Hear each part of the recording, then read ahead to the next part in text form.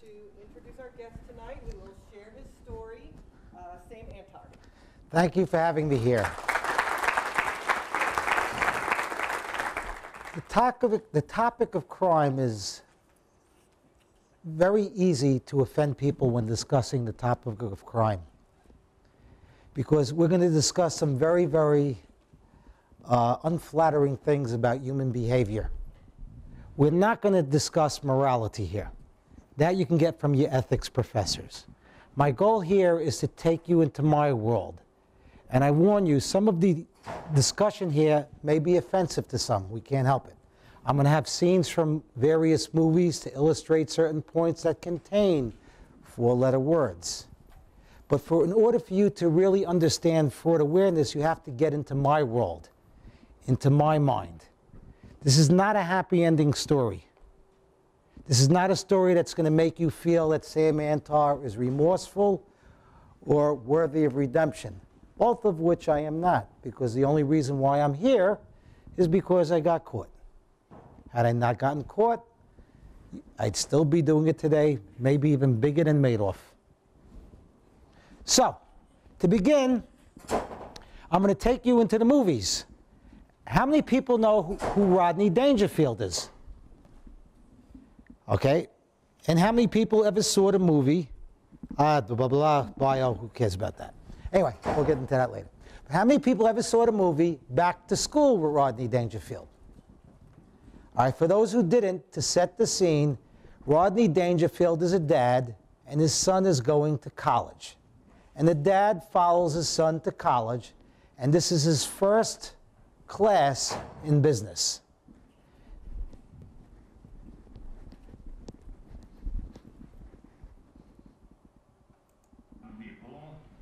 We've got a lot to cover, and time is short. There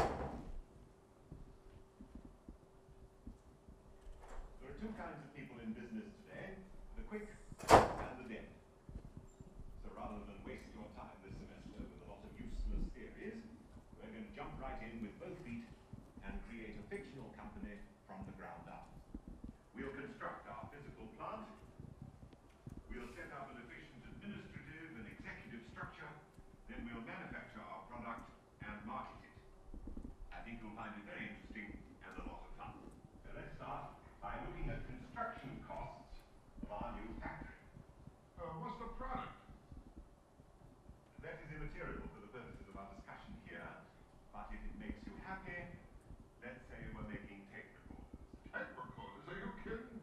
The Japs will kill us on a labor force. Okay, fine. Then let's just say they're widgets. What's a widget? It's a fictional product. It doesn't matter. Doesn't matter. Tell that to the bank, you know. Take it easy. It's the first thing. On the board, you will see a cost analysis for construction of a 30,000 square foot facility, which will encompass both factory and office space, and is fully serviced by all utilities, a railroad spur line, or a shipping dock. Hold on. Why build? You're better off leasing at $1.25, $1.50 a square foot. Take your down payment, put it into CDs, or something else you can roll over every couple of months. Thank you, Mr. Mellon. But we'll be concentrating on finance a little later in the term. For the time being, let's just concentrate on the construction figures, shall we? You will see the final bottom line requires a factory in of not just the material construction costs, but also the architect's fees and the cost of land servicing. Oh, you left out a bunch of stuff. Oh, really? Like what, for instance? First of all, you're going to have to grease local politicians for the sudden zoning problems that always come up. Then there's the kickback for the carpenters. And if you plan on using any cement in this building, I'm sure the teams would like to have a little chat with you, and that'll cost you. Oh, and don't forget a little something for the building inspectors. Then there's a long-term cost, such as waste disposal. I don't know if you are familiar with who runs that business, but I assure you it's not the Boy Scouts. That'll be quite enough, Mr. Mellon. Maybe bribes and kickbacks and mafia payoffs are how you do business. But they are not part of the legitimate business world. And they're certainly not part of anything I'm teaching in this class. Do I make myself clear? Sorry, just trying to help. Now, notwithstanding Mr. Mellon's input, the next question for us is where to build our factory.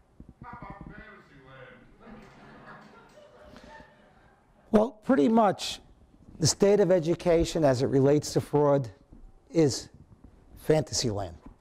You're taught in college about debits and credits, about consolidations, about procedures. You're taught skills to better yourselves in the future, but you're not taught enough about how you're going to be screwed over by people like me.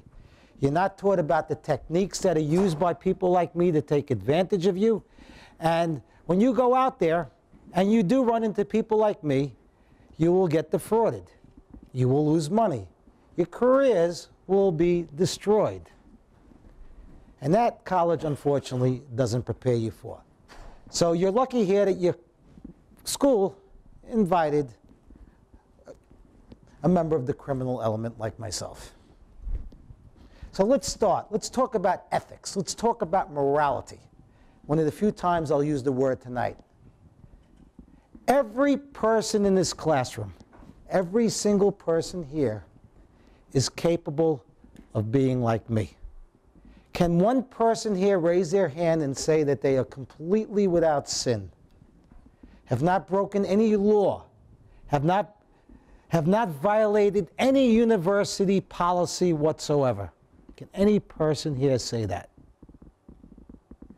No. Otherwise, what would we need religion for? What would we need government for? What do we need laws for? They exist to regulate behavior, correct? So for all of us here, the very fact that nobody here can raise their hand and say that they were without sin, for all of us here, ethics is truly a matter of convenience. You're ethical when it works for you, and that could be works for you morally, works for you religious-wise, or whatever, works for you financially, and you're unethical when it pleases you. The reality is, and studies have shown, that anybody here can be like me. Now, one of the studies that I cite, and I disagree with it because it has that 10% of the people are purely ethical. We'll call them the pious ones. I think it's probably like 1%. But pretty much 80% of our population, or even 90% if I am correct, are situationally ethical. We choose which rules are going to keep and which rules are going to break. In this category here, you'll get the one-time criminals. The people that never planned on a career in crime, never planned on ever committing a crime during their entire lives. But things like pressure, things like getting in with the wrong crowd, things like greed, well, it pushes them over, it overpowers them, and makes them into criminals. And amongst that 80% of the population, or 90% of the population, things like fear of humiliation, embarrassment, fear of prison, things like that might work. Ethics classes might work with that crowd. But then you get to the top 10% here, the hardcore criminal. That's where I come from. For us, crime is a way of life. It's not just about the money. It's just we do our crimes simply because we could. For us, there's no such thing as humiliation. Going to jail is like you getting an MBA. Doing hard time is like a PhD. We're not embarrassed to talk about our accomplishments. We don't feel humiliated by it. And in this group over here, that top 10%, you'll find organized crime groups like the mafia. You'll find terrorist groups like ISIS. It's a culture. It's a culture of crime, or it's a culture of terror. Call it what you may. But these people are not worried about humiliation, embarrassment. Otherwise, why would terrorists blow themselves up along with hostages like they did in France? It's a completely different mindset. And this is the mindset that we're going to concentrate on. The 10% unethical. Where I came from. And maybe still am. Anybody see the movie Wall Street, The Money Never Sleeps? Anybody see that movie? Gordon Gekko? There's one important lesson that people need to understand, is that not all economic crime is economically motivated. Some criminals don't always do it just for the money. It's part of it, but it's not the entire reason that they commit their crimes. So here's some advice from Gordon Gekko. See, that's what you never got. It's not about money. It's about the game. The game between people. And that's all it is. Is there a way to make this louder? You can cut out that scene out of the video. All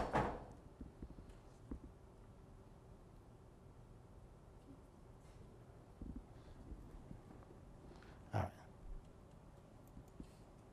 See, that's what you never got, kid. It's not about the money. It's about the game. The game between people. And that's all it is. And what is that game? What is that game between people that financial felons play? Before we get into details about the game, I want to bring you to the greatest financial felon, the greatest white-collar criminal, the greatest blue-collar criminal, the greatest criminal of all time, the devil himself. Anybody see the movie with Al Pacino and Keanu Reeves called The Devil's Advocate?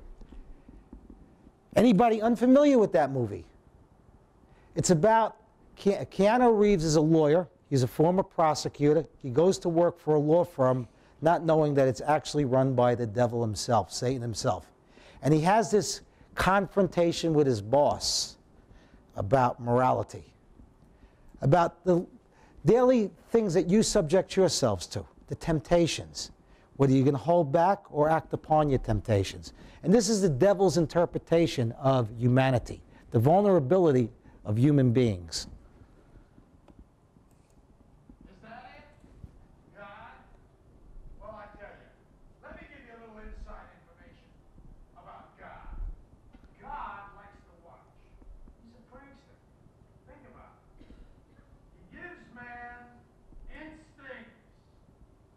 He gives you this extraordinary gift, and then what does he do? I swear, for his own amusement, his own private, cosmic gag reel. He sets the rules in opposition. It's the goof of all time. Look, but don't touch. Touch, but don't taste. Taste, don't swallow. And while you're jumping from one foot to the next, what is he doing? He's laughing his sick fucking ass off. He's a tight ass. He's a sadist. He's an absentee landlord. Worship that? Never. Better to reign in hell than serve in heaven, is that it? Why not? I'm here on the ground with my nose in it since the whole thing began. I've nurtured every sensation man has been inspired to have. I cared about what he wanted, and I never judged him. Why? Because I never rejected him. In spite of all his imperfections, I'm a better man. I'm a humanist. Maybe the last humanist. The devil, calling himself a humanist, may be the last humanist. You see, white-collar criminals are fans of man. Your vulnerabilities as human beings, your decency as human beings, makes our jobs easier. In fact, the more decent you are, the more vulnerable you are. Let me give you an idea. There are various things which are known as exploitable weaknesses. And we use a combination of persuasion and deceit in order to achieve our objectives. We prey upon your psychological and cognitive vulnerabilities. And the first rule that we go by is that we consider your humanity, your needs, whether it's financial, whether it's, how can I say it, whether it's emotional, your trust, your ethics, your morality, even your good nature as weaknesses to be exploited in the execution of our crimes. Trust. Giving somebody the benefit of the doubt. What is the basis of our system of justice? The presumption of innocence. With that presumption of innocence comes a degree of trust. The government cannot come into my apartment and just say, I believe that Sam Antar is running a bomb factory. It's got to have probable cause. So the criminal, even the terrorists, will always have the initiative to execute their crimes. It's a cost of a free society. The freer the society, the easier it is for criminals to roam free. That's the debate that's going on about terrorism today. How much of your personal freedoms, your personal privacy are you willing to give up to make it easier for easier for the government to go after criminals or even terrorists? And we take advantage of those freedoms that you enjoy today. Trust. While you're trusting, we're executing. We will always have the initiative. Your morality. You choose your moral compass. And in choosing your moral compass and your ethical compass, you agree to limit your behavior. Me as the hardcore white-collar criminal, I have no limitations on my behavior. So those limitations themselves put you at a weakness.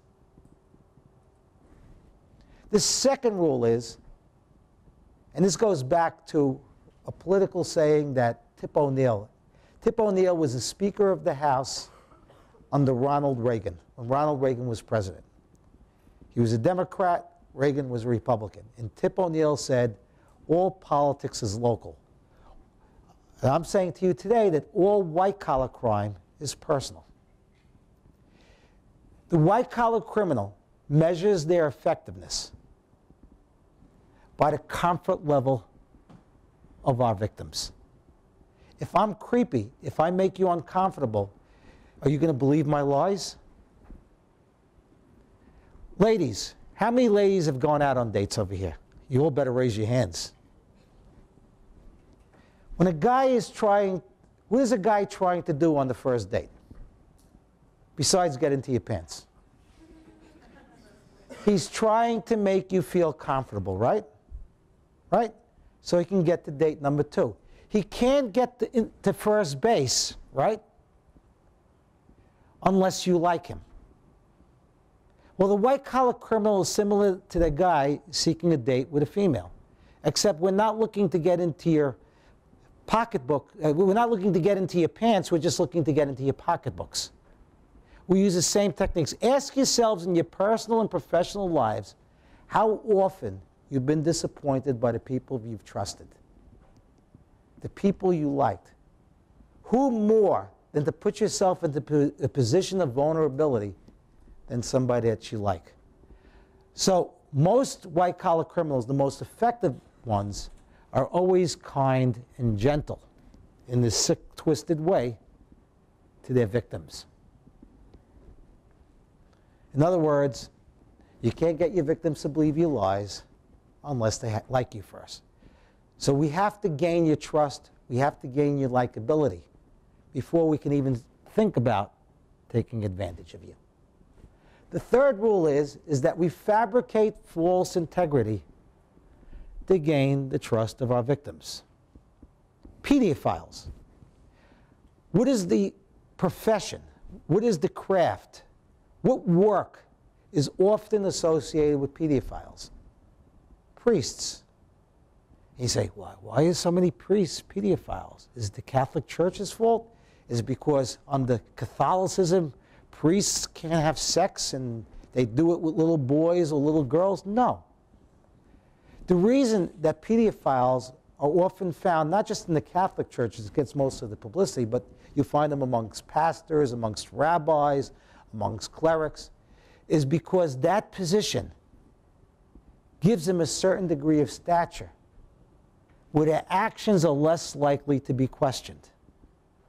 So all white-collar criminals, or at least the best of them, always seek stature, positions of respect, because a society loves people of stature. They'll be overt givers. They'll give money to charity. How often do we hear about the head of the Boy Scout troop abusing little boys? Again, positions of stature and positions of power.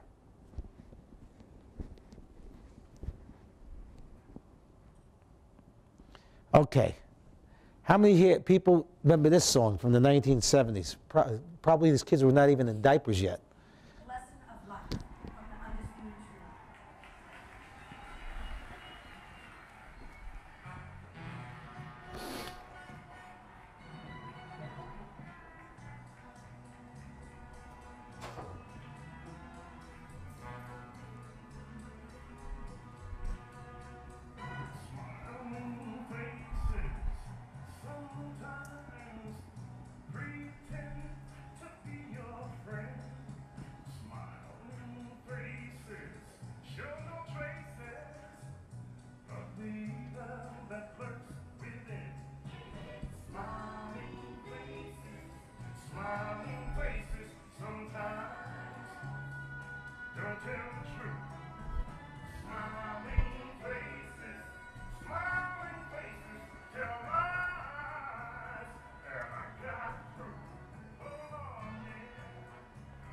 So ask yourselves, how many of you people have been fooled by smiling faces?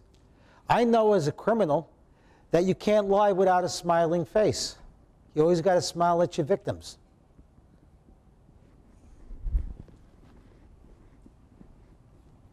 You get more stealing with a smiling face than you can with a gun.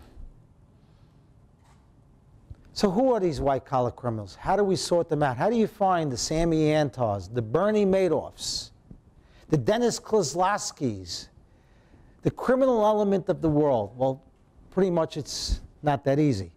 You see, according to the Association of Certified Fraud Examiners, it's a professional organization of about 50, 60, 70,000 professionals, comprised of CPAs, IIAs, whatever, all of those three-letter credentials. They do studies on occupational fraud every 2 years. And consistently from study to study, they find that 95% of criminals have no previous criminal record, and only 13% have ever been charged with any crime in the past. So it's nearly impossible to find the white-collar criminals amongst us. It's not like television where you can easily profile a white-collar criminal, because most of us exhibit the same traits as our politicians. We kiss babies and we steal their candy.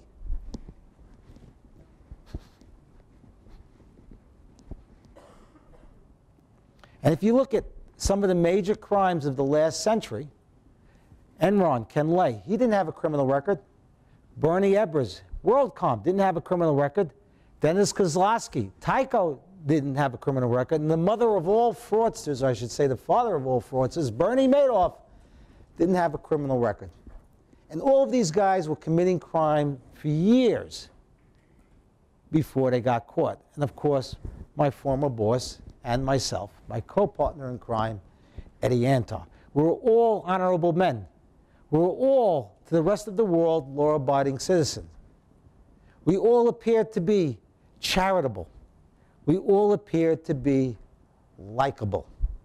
But the reality is these were just mere tools in order to advance our crimes.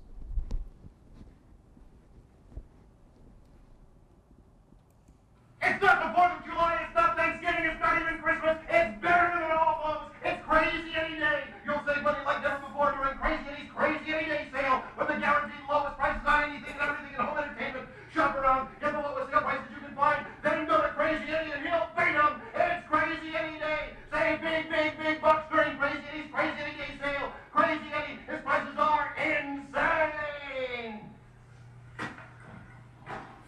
Thanks, all. Well, that was my company, Crazy Eddie's. We were a discounter. We sold discounted consumer electronics. It was known as a specialty retail chain.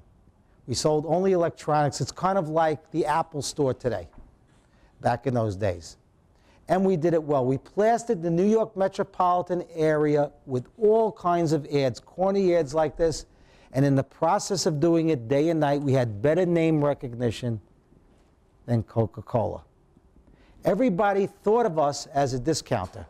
If you ever read about some company doing deep discounting, they automatically, even the press today uses the word Crazy Eddie prices. But Crazy Eddie's being a discounter was purely a fiction. We were purely a game of smoke and mirrors. What we projected to the outside world was completely different to what we projected, to what we were doing inside. And in order to get into the topic of Crazy Eddies, you have to understand the hierarchy of crime. You got the criminals, and then you have the victims. But the most important part of committing any crime are the enablers in the middle. Has anybody had any experience dealing with people with drug addiction? And one of the things you learn is not to be an enabler. Because if you're an enabler to a drug addict, they will take advantage of you. You think you're helping them out, you think you're loving them, but they're just taking advantage of you in order to get their next fix. Give them $5 to buy a meal instead of buying them a meal, and that $5 won't go to the meal. In white-collar crime, we have the same thing, enablers in the middle. Who are those enablers? Number one is auditors. No white-collar, a lot of you are in accounting school, no white-collar criminal. Let's put it this way, no corporation in America, whether it's a corrupt corporation or not, hires auditors for the work that they do, for the quality of work that they do. They're hired for one reason and one reason only, in order to gain the easiest path to a clean audit opinion.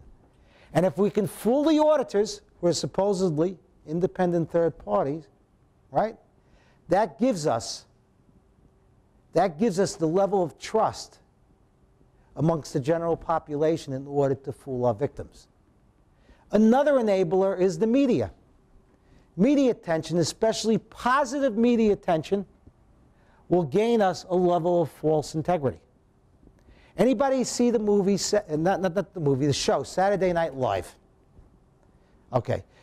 Many of you are not old enough, but Dan Aykroyd used to be on Saturday Night Live. Now, you saw that Crazy Eddie commercial with Jerry Carroll, this, and that with the thing? Now watch this. Crazy Ernie, boy, is really crazy. He's been out again, full slashing prices, only you won't believe it. Shop around and come see for yourself. Crazy Ernie will not be undersold. For the best bargains in stereo equipment, TVs, radios, Crazy Ernie is your man. He's got it all, burning light, dark light, components, coax, PLA 40s with custom headphones, Unimax Chrome Classic cassette decks, Shiraz, triplex, four standing speakers, and lots more. Crazy Ernie, his prices are insane. I mean it, his prices are insane because Crazy Ernie is really crazy. I'm talking crazy prices, crazy. I'm talking crazy, not playing with a full deck crazy. Really crazy. Look at this. This high Eddie skating turntable with face lock circuitry and direct motor drive. $900, marked down to $12. Standard pneumatic delivery television set now yours for 52 cents. And why are Crazy Ernie's prices so low? Because it's not Crazy Ernie's store. In fact, he's not even Crazy Ernie. He's Crazy Frank. Crazy Ernie's cousin. You see, last Tuesday, the real Crazy Ernie, who scored his Leah, ran off to the Bahamas with Crazy Frank's girl. To tell you the truth, I don't like being left alone with him. You know, like a show or something to stun with, you know? You'd be crazy enough to take advantage of these bargains. Cash in on this Crazy Frank box and load all this stuff by next Tuesday. When the real Crazy Ernie gets back from the Bahamas, Crazy Frank, his prices are insane.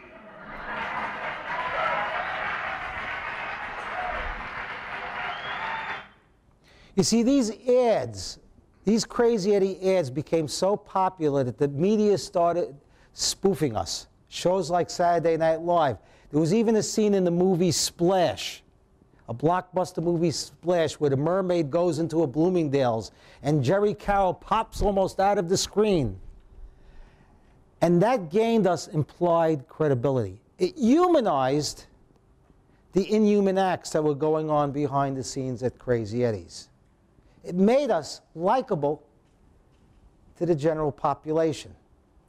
Why do you think every politician wants to be on Saturday Night Live? To humanize themselves to potential voters. Poke fun at me. It's okay. And when you laugh with them, whether you know it or not, they're laughing at you. Because as people were laughing at the scene that Saturday Night Live did, we were laughing at our victims. So, you need enablers. It's not just to con the victims. It's not just your job to con your victims, but it's also your job to win over enablers because they give you more respect amongst your potential victims.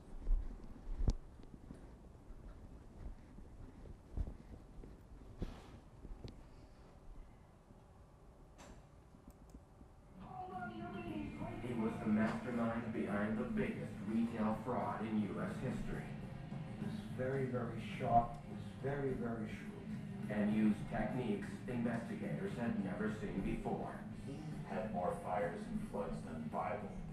He had ingenious tricks in order to defraud investors. He was such a larger-than-life Brooklyn Fonz that he fooled Wall Street into thinking that they were fooling him. And vanished with hundreds of millions of dollars.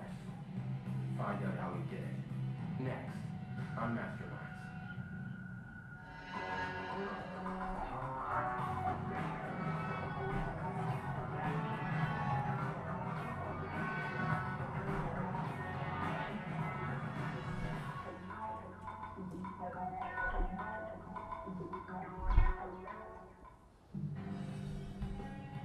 Wall Street, the epicenter of high finance, the place where private businesses raise millions to expand their operations. In 1984, investment firms fought to take a chain of electronics stores called Crazy Eddie public. It was one of the hottest IPOs in Wall Street history, and the stock went up like a rocket. The stock went public at $8 a share. Split adjusted, it went to an equivalent of $80 a share. Investors scrambled for a piece of the company that had revolutionized the electronics business. Crazy Eddie was the father of the retail electronics chains. They didn't exist prior to Crazy Eddie stores. Instead of selling home electronics in stuffy department stores, Crazy Eddie used the capital it raised to offer discounted merchandise in a party atmosphere. And created the most relentless ad campaign New York had ever seen. It's Crazy Eddie's greatest TV and video sale ever! Between this visionary promotion and the great deals in stores, Crazy Eddie became a household name. Anything and everything in TV and video, get it now during Crazy Eddie's greatest TV and video sale ever! They were the electronics store. That was where you went to get a great deal. Crazy Eddie had better name recognition than Coca-Cola. The chain crushed the competition. Its market dominance became unstoppable. Crazy Eddie! Crazy Eddie! Thank you so Go get the best price you could find, and then come to Crazy Eddie's and we'll beat it. Crazy Eddie expanded at a phenomenal rate. What began as a single outlet in Brooklyn had by 1987 grown into a vast empire of 39 superstores that employed more than 2,000 people. At the zenith, the company was the largest electronics retailer in the tri-state area. The insatiable appetite for Crazy Eddie's deals drove the stock price ever higher. Its eventual market capitalization at its peak was over $600 million. But what nobody knew was insane! the Crazy Eddie empire was a massive fraud. Crazy Eddie brought this company public to defraud the public. There's no doubt in my mind at all. The company's founder, Eddie Antar, had done a lot more than just cook the books. He employed an amazing array of techniques never seen before and lined his pockets with over $200 million in cash. The question is, how did he do it? You see, we were not your accidental criminals. We were not the one-timers. We were not the situationally ethical people that, for us, ethics was a matter of convenience. We were hardcore criminals. For us, we considered ethics a matter of weakness, not convenience. That was our mindset. We set out to commit fraud from day one. The whole purpose of Crazy Eddie's, from day one, if there were to be a charter that was written that would be the truth, was to commit crime, was to screw over people and commit crime. and you start over small. You start off in small ways. Back in the 1960s, consumer electronics was fair traded. What I mean by that is that manufacturers were allowed to set the price at the retail level of how much retailers could charge for their product.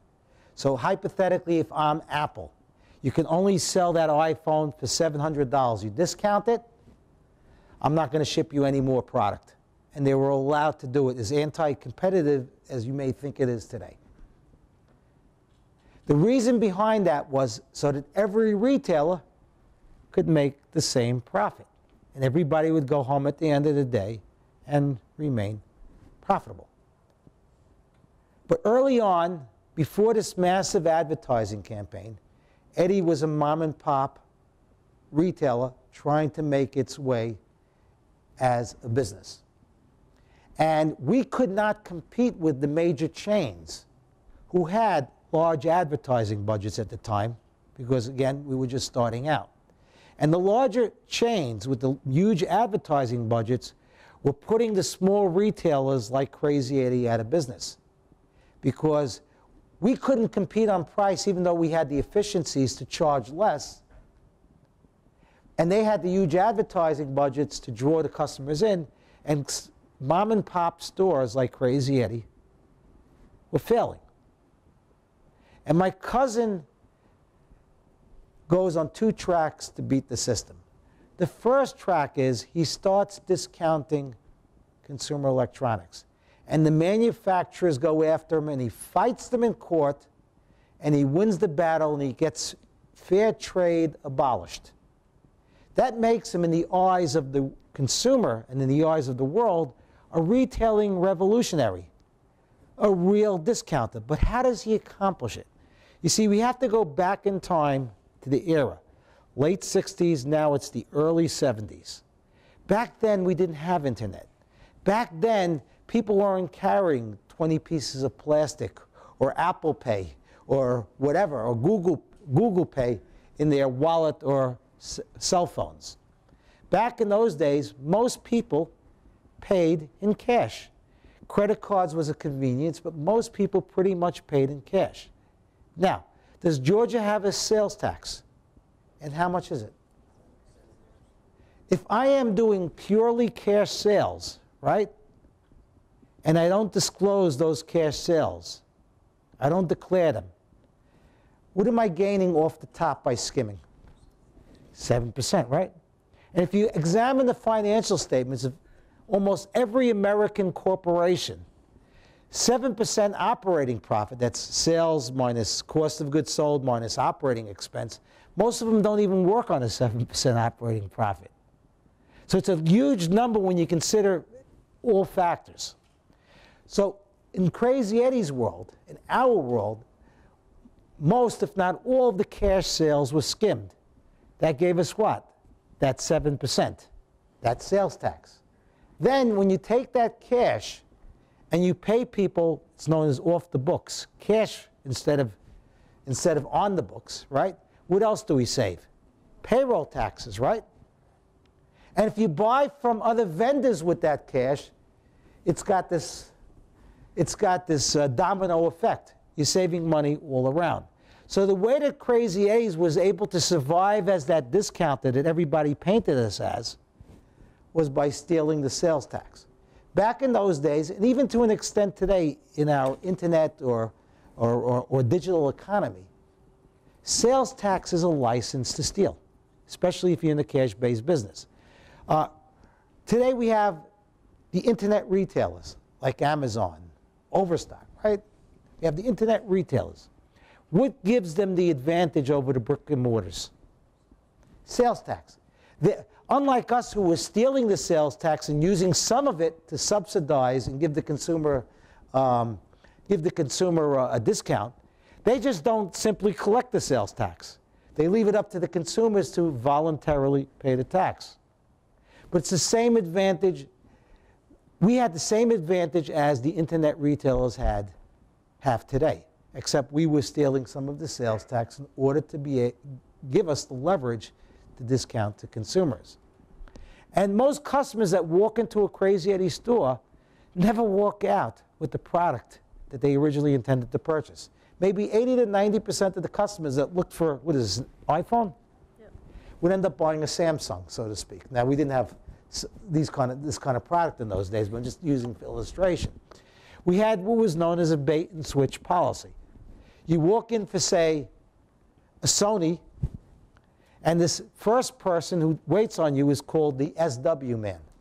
Switch the customer, SW for switch the customer. If he can't succeed in switching the customer to a more profitable purchase, the TO guy, TO, take over the sale. And finally, we had the NAD guy, who was known, the acronym NAD meaning nail that door guy, in order to take a final shot at the customer. So we had 3 shots at a customer before they walked out with the product that they intended to purchase. And even if they got it at a discount, how was the discount subsidized? Sales tax. Stealing the sales tax. If the merchandise wasn't in stock, we'd repackage merchandise as brand new. And eventually we go on to things like insurance fraud and other frauds. But that will be in later slides.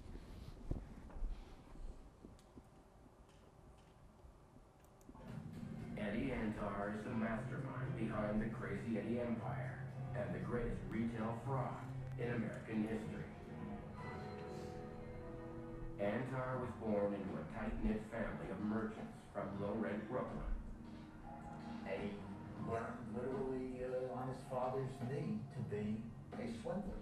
His father and some of their other family members routinely would take home cash from his discount retailing business and basically divvy it up among themselves. But Eddie's dreams are bigger. By his early teens, he's hawking cheap consumer goods obtained through shady connections. He's barely 20 when he marries his high school sweetheart, Debbie Rosen, and opens his first Crazy Eddie store. Eddie had the ambition, the drive, the vision of making the big time. You see, Eddie didn't want to be a neighborhood guy. He wanted to be world famous. Eddie was a great salesman, but better than that, he was very, very sharp. He was very, very shrewd. He was pretty much considered the early master of the bait and switch. He'd get a customer in and try to buy a $99 piece of merchandise and he'd sell them for $4.99. He said, people want hope and dreams. We'll sell them hope and dreams. Right from the start, he skims money. There was a culture that said the taxman does not deserve to have any of our money. Eddie would skim off all of the cash sales of the business so they wouldn't have to report those as taxable income. Eddie then hires trusted family members and pays them off the books to further avoid taxes and scrutiny. Crazy Eddie thrives. But manufacturers start withholding stock because Eddie sells below their list price. Faced with empty shelves, he fights back. Eddie said, I don't care if I have to buy goods out of Canada or Europe or Africa. He survives by sidestepping manufacturers and obtaining merchandise through family connections to the underground market. He broke their hold on the price fixing, and that was his claim that he was the champion of the New York electronics consumer. Eddie also uses these underground connections for cornering the market on the next big thing. He knew the Walkman was a winner. He had shiploads of Walkmans on the water. By the time other people were looking to buy them, and you couldn't buy them in quantity. So he becomes a retailing revolutionary. He, in the eyes of the public, Crazy Eddie's is a law-abiding citizen. But behind the scenes, we're building a criminal enterprise from day one. And how do you build that criminal enterprise? First of all, you need people that you can trust even within the criminal organization. So even there, a degree of trust is always involved. What do all organized crime groups and all terrorist groups have in common? Can anybody give me the 3 commonalities of all organized crime groups and terrorist groups that keeps them together? Race, religion, and ethnicity. I'm Jewish. You think I can get into ISIS? If you're Italian, you can't even be a made member of the mafia. You have to be Sicilian. There's Eastern European gangs, there's Latino gangs, there's African American gangs. The most successful organized crime groups have those 3 commonality: race, religion, and ethnicity. It's not just the money that binds them together, it's that heritage, that common shared heritage. So in Crazy Eddie's, at the very beginning, you had to be a member of Eddie Antar's immediate family. The second wave were first cousins, like me, with the last name of Antar. The third wave was non-Antar first cousins. The fourth wave were, we were Syrian Jews, you had to be a Syrian Jew. And then the fifth wave was, once we ran out of Syrian Jews, you had to be Jewish. And then when we ran out of family members, Syrian Jews, etc., and Jews, then we went to the Christians. We went to African Americans. We went to Latinos. You could see it's almost like a pyramid. It's almost like a caste system, but that's how most successful organized crimes are built. People are more likely to trust their own than to trust somebody from the outside. That's why if you go to New York City, you'll see Greek neighborhoods, Italian neighborhoods, African American neighborhoods, Puerto Rican neighborhoods, Dominican neighborhoods, Jewish neighborhoods. People like to congregate amongst their own kind. They're more likely to congregate amongst their own kind. So in the early years, you had to be a relative and a family member to be inside the business. And especially as it related to the fraud, again, you had the same hierarchy, that same pyramid with the Antars all the way at the top. Our crime spree involved various phases. There was the phase before we went public, and then there was the phase after we went public. For example, we start out in 1969 and we're skimming money. We described that. We described how the skimming helped make us into a formidable discounter. That was the primary focus on our crimes. Around 1980, we hatch a plan. We're going to go public one day. Now, if you're a public company, does it pay for you to understate your income or overstate your income? Why? Because people are buying your stock, right? Simple, right? Simple math. It pays more to overstate your income and overpay your taxes and screw investors than it does to understate your income, evade taxes, and screw the Internal Revenue Service. Simple economics. I'll give you the math. If I skim $1 million and there's a 40% tax rate, how much am I evading in taxes? $400,000. If I overstate my income by $1 million, how much am I overpaying in taxes? $400,000. What's my inflated net income? $600,000. If my stock is trading at, say, 50 times earnings, from that $600,000 in inflated net income, how much more value have I added to my company? $30 million. So by overpaying my taxes by a mere $400,000, right, overstating my net income by $600,000, I've inflated the value of my company by how much? $30 million. If I own most of the stock in the company, doesn't it pay to overpay your taxes so you can screw investors? So in the phase between Crazy Eddie's skimming as a private company and going public, we had what was known as the legitimization process. We actually committed securities fraud by going legit. We stopped committing one crime so we can commit a bigger and better crime in the future.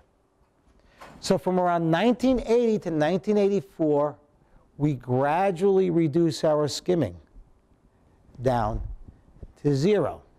Now, as the CFO of the company, I did keep 2 sets of books. Let me give you, for instance. In 1980, our real income was $4.7 million. Our net profits from skimming was $3 million. Now, that's not the full amount of the skimming, that's the net profits. We skimmed maybe 10, 15 million, maybe 20 million, but we paid out expenses in cash. So our our reported profits was 1.7 million. In other words, we really made 4.7 million, right? But because we didn't want to show the money that we made from skimming, the net income from skimming, the public only knew us as making $1.7 million. The next year, we skim a little bit less and a little bit less until finally we get to the year before Crazy A's goes public. Notice how our net income, the income that we report to the rest of the world, almost triples from $4.7 million, $1.7 million to $4.6 million. Whereas our real income, right, just grew negligibly from 4.7 million to 5.3 million. Our income almost triples in the years prior, our reported income almost triples in the year prior to going public, whereas our actual income was growing negligibly.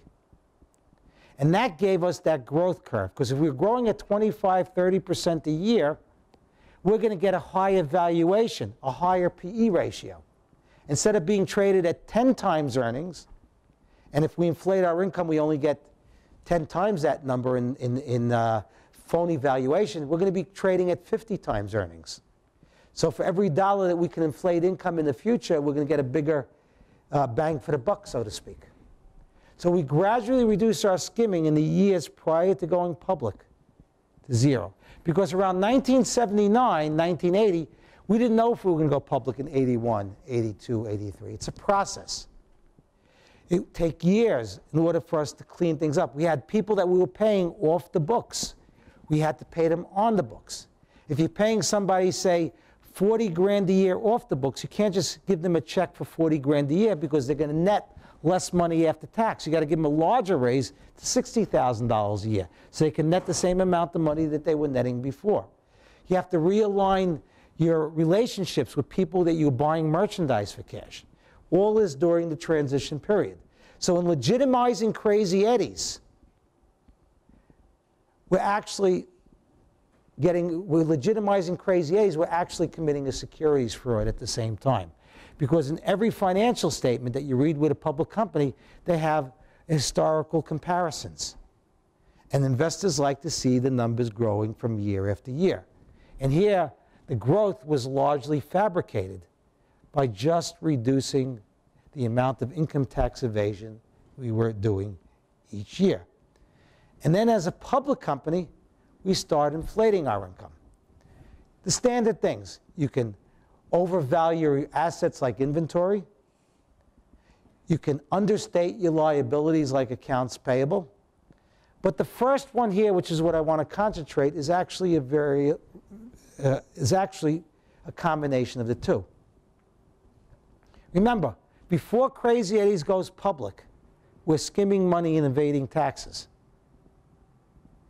In 1986, we were $2 million shy of Wall Street's goal for our sales. Now, what happens if you don't meet Wall Street's expectations? Your stock goes down. So what do? We take money that we previously skimmed from Crazy Eddie's when it was a private company, and we actually put it back into the company. We launder it back into the company. So that $2 million, right, that we probably evaded $800,000 in taxes on, we go back and put it in the company, pay the taxes that we previously evaded. We have $1.2 million in inflated net income after we pay those taxes. Our stock is trading at, say, 50 times earnings, and our market valuation goes up by $60 million. You get a bigger bang for the buck screwing investors than you do the Internal Revenue Service. It's plain economics. You won't learn that in the economics class. So how do you fool the auditors? What do you do to fool the auditors? Where are the auditors throughout? The first thing you have to learn is never to lie if you can avoid it. You can still commit a fraud, it might sound like a conundrum, without lying. If you can get somebody to not ask a question, you don't have to lie. Why does magic seem so real? Because of distraction. You don't really see what's going on there. If I appear to be uncooperative, that's going to raise red flags in your mind that I have something to hide. So the whole technique in dealing with the auditors is to stonewall them without them thinking that you're stonewalling them. How do you do it? Well, audits back in my day would take about 8 weeks to do. It's kind of like when you go through your semester. By week 4 out of 8, you should have 50% of the work done and 50% of the work left to do. By week 6 out of 8, you should have 75% of the work done and 25% of the work left to do.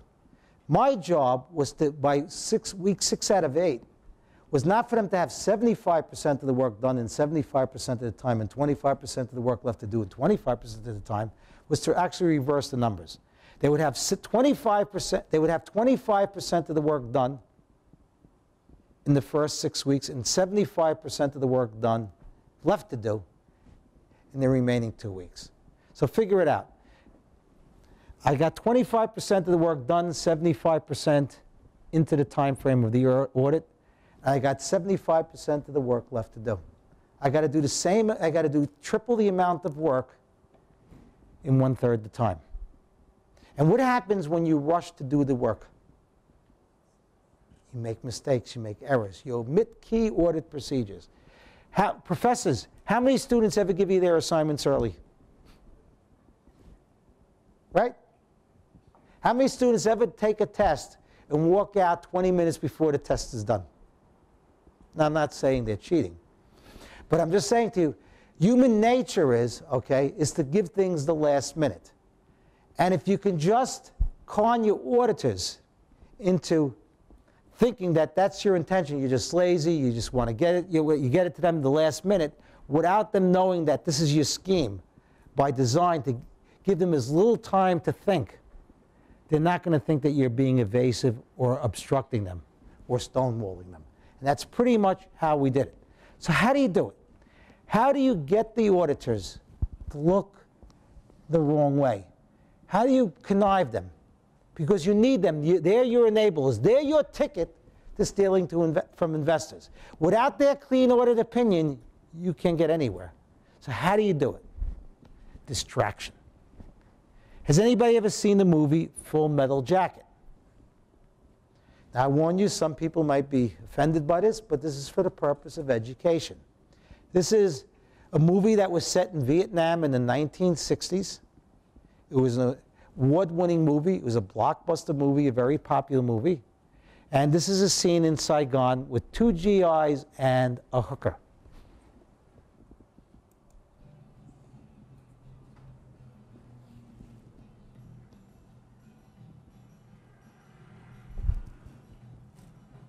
You keep saying you got something for me.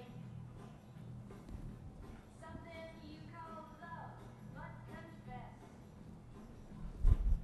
You've been a messin' when it should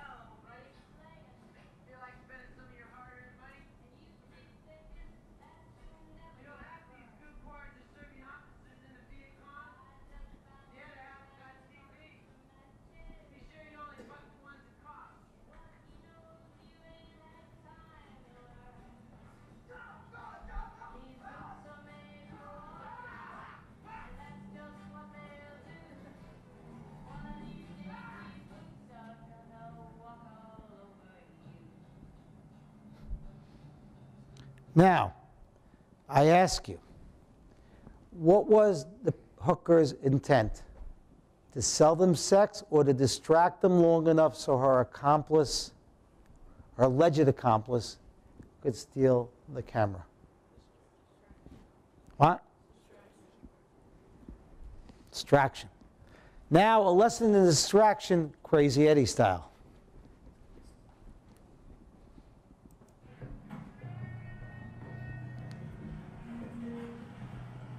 Eddie now opens 2 new stores and hires close relatives as managers, allowing skimming to continue and reaping hundreds of thousands of dollars. But to Eddie, this is small change. He sets about to increase his take by millions. If you're a retailer, the biggest single asset you usually have is inventory. And so, if you can falsely claim inventory that you don't have, that boosts your assets. Eddie bought used and damaged merchandise and sold it as new. That used television is now in a heat-sealed plastic bag. It looks fine. Eddie also commits extensive insurance fraud. Eddie had more fires and floods than the Bible. He convinces insurance adjusters that stacks of empty boxes contain damaged merchandise and collects hundreds of thousands of dollars on phony claims. But with his business expanding, Antar knows he risks becoming the target of surprise visits from financial auditors. Now, when you already want to go out and see the inventory, okay, what do? Our count sheets show us that X, our inventory is at Y. We have a problem. His solution is to plant a spy inside the company that audits Crazy Eddie. He sends his cousin Sam to accounting school for an all-expenses-paid education. That brought great loyalty to Eddie. When Eddie would say jump, I would say how high. So Sammy went off to college, got an accounting degree, went to work for the CPA firm that actually audited Crazy Eddie's, learned how audits were conducted so that he would know where the holes were. With Sam placed on the inside, Eddie's confidence grows. By 1978, Eddie and his family are skimming $1 for every 5 they bring in, reaping millions. The skimming was handled now as like just as a division within the company. It became institutionalized within the company. But Eddie is running out of places to hide his cash. There's millions in safe deposit boxes, in the bedrooms, in the houses. There's millions in the ceilings. He solves that problem by taking monthly trips to Tel Aviv and depositing his money in numerous secret bank accounts. I've seen deposit slips of $1 million at a time. I've seen bank balances totaling over $6 million. As his illegal profits skyrocket, Eddie employs his wife and family as couriers. They transport over $11 million to his Tel Aviv accounts. While they do the dirty work, Eddie dreams of greater glory. He's looking to be a star, and he's not a star yet. Donald Trump is bigger than him. So, how do you make it? You go public. He saw taking the company public as his breast ring. You can do much better with phony income in a public company than you can in a private company because other people are buying your stock. But before Antar can approach Wall Street, his company must first undergo a thorough financial audit. He calls on his spy, Sam, who arranges for an inexperienced auditor to be assigned the job. The naive rookie is greeted at the front of the store. At the back, Antar's staff piles up masses of inventory shipped over from other stores.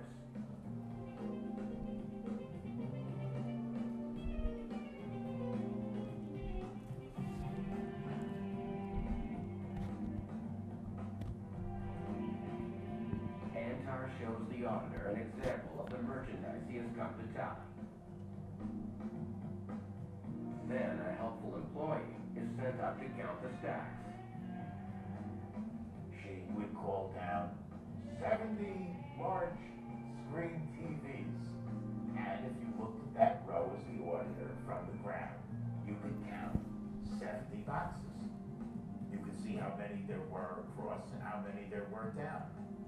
But the entire stack is little more than a facade. The auditor dutifully records the inflated numbers he is given. Antar goes further when he distracts the auditor and alters his inventory tallies right on the count sheets. He would take every one and make it a 4 or a 7, and then give them back their altered papers. And so where they had written down 10, it was now either 40 or 70. Even better, the files give Eddie crucial information about the next stores the auditor plans to visit and the sample counts he intends to take. So that night, they had these poor guys loading up the truck again and driving to store B. And they just kept a step ahead of the auditors in doing it.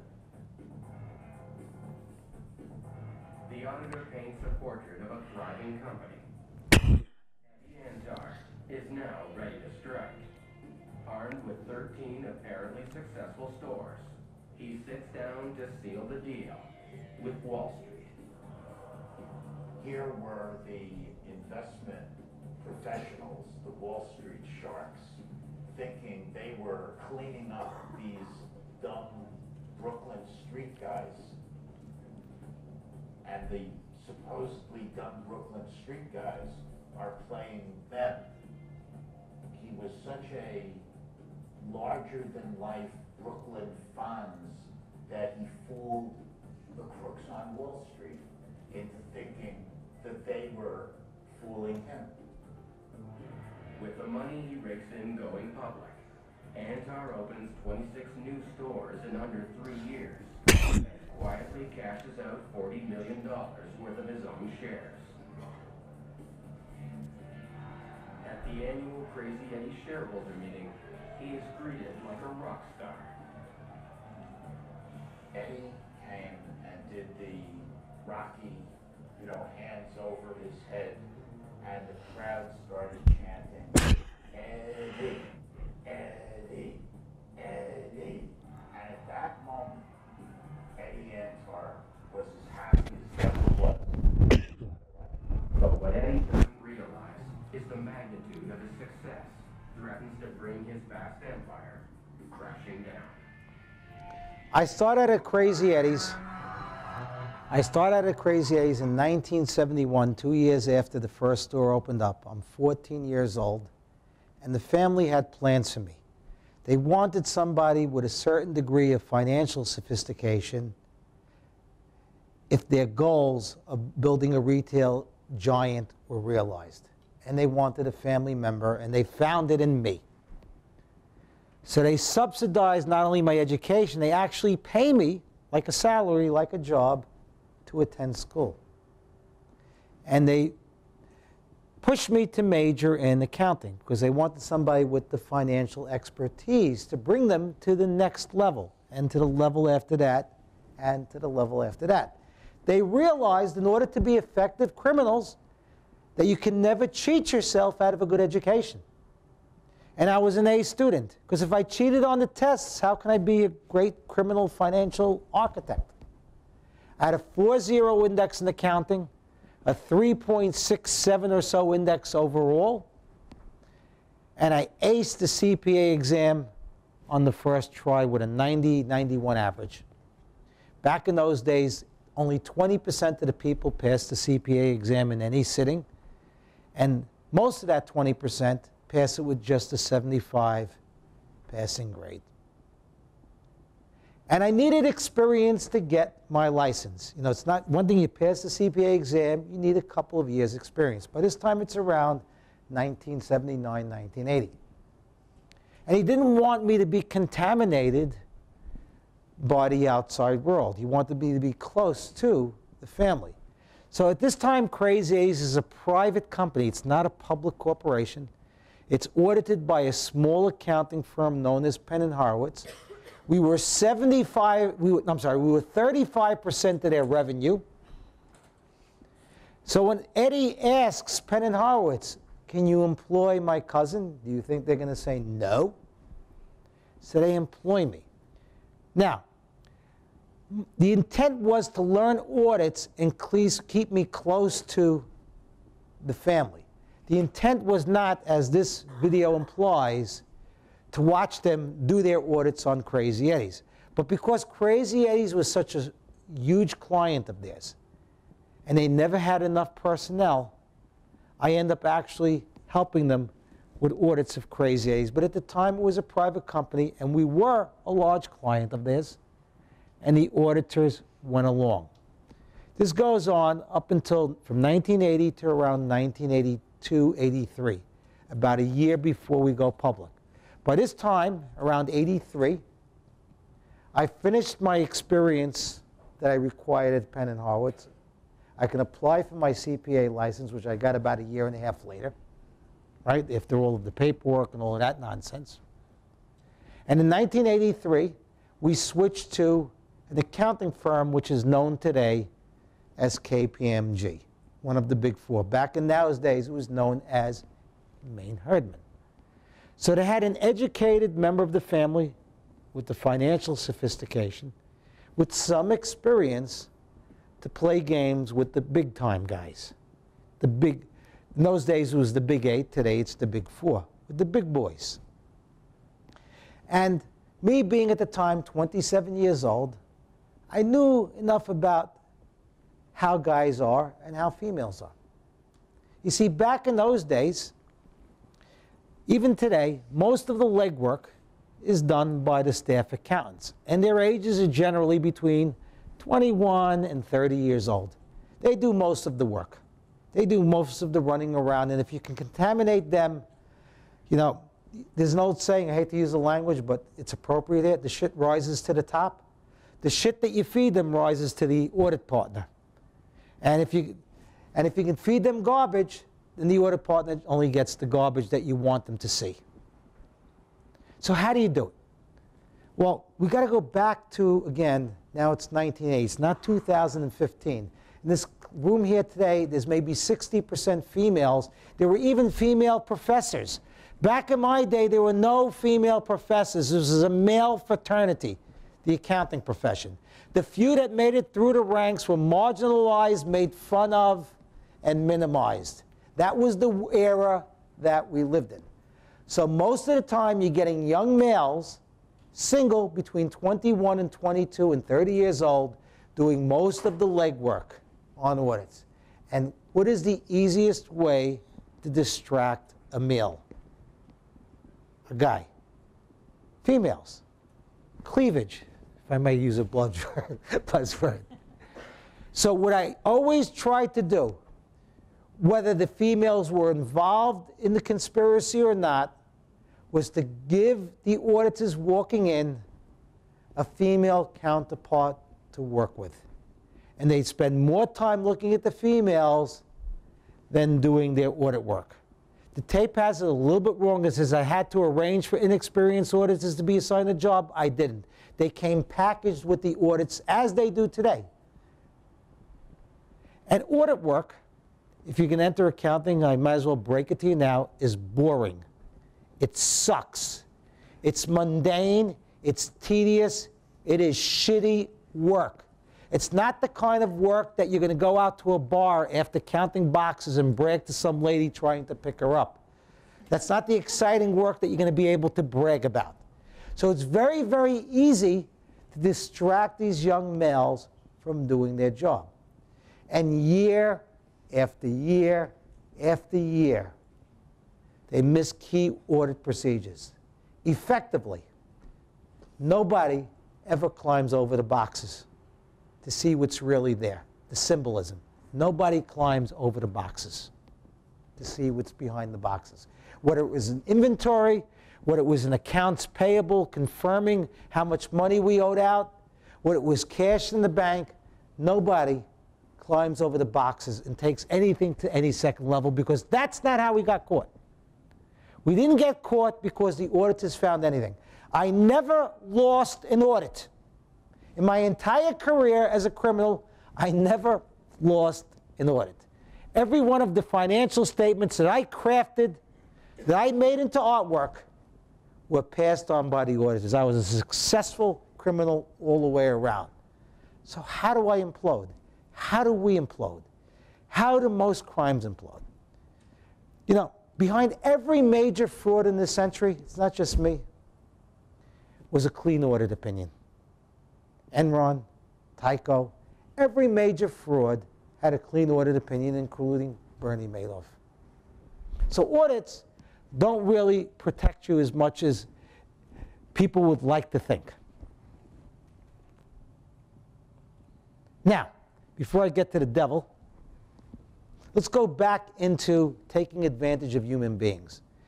There's that one scene with that one young male audit. And again, it's not really one young male auditor. It's a multitude of male auditors in multiple locations over many years. How did we know he was not going to climb over boxes? As a criminal, you have to know. You have to profile your victims first. Yes, it does involve a degree of prejudice. We're not politically appropriate here, correct here.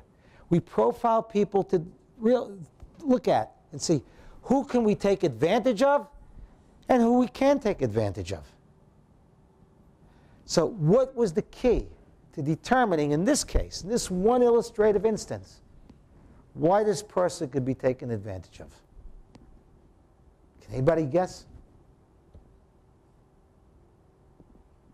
Well, let's see now. Let me see.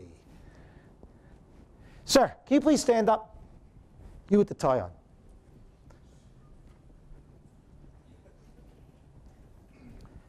What does this gentleman and that young auditor have in common? They're both wearing a shirt and a tie. Now, do you wear a shirt and a tie to climb over boxes? I didn't give you permission to sit down yet.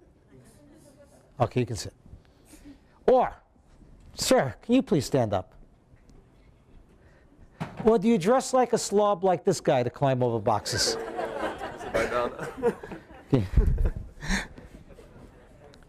What does it tell you? What does it project to me as a criminal when a guy is dressed so dapper and so well like this student here, as opposed to a slob like this student here? What does it tell me about the guy's character? Again, I don't mean to offend, but I'll just say it. His shit doesn't smell. He's got an ego. He feels a certain degree of self-importance and self-esteem. Now, to be fair, we all have a degree of self-importance and self-esteem within us. It's called vanity, right? It's called vanity. And when people stroke that self-esteem and make you feel good about yourself, right? You could be very easily manipulated by those people, right? A guy going out on a date with you is going to tell you he's beautiful. You're beautiful, right? Right or wrong? He's not going to say you're dumb. He's not going to say you're ugly, right? He's going to say all kind things about you. He's going to stroke your vanity. He's going to make you feel good about yourself. And to make you feel good about yourself, hopefully he's not going to take advantage of you. Me as the criminal, I'm going to look to take advantage of you as I make you feel good about yourself. It's human nature. We all want people to say nice things about us, right? We all want that pat on the back. It's like that song, Beware of Smiling Faces. Beware of the pat on the back. We all want it, right? So what better than to get this guy not to look, than to give him, to feed the self-esteem that he once fed, to tell him the nice things about himself, to give him the respect that he feels that he deserved. It goes back to the devil in the movie The Devil's Advocate with Al Pacino, the very famous last words of the last line that the devil has said. And it actually goes back to the book of Proverbs. What is the devil's favorite sin?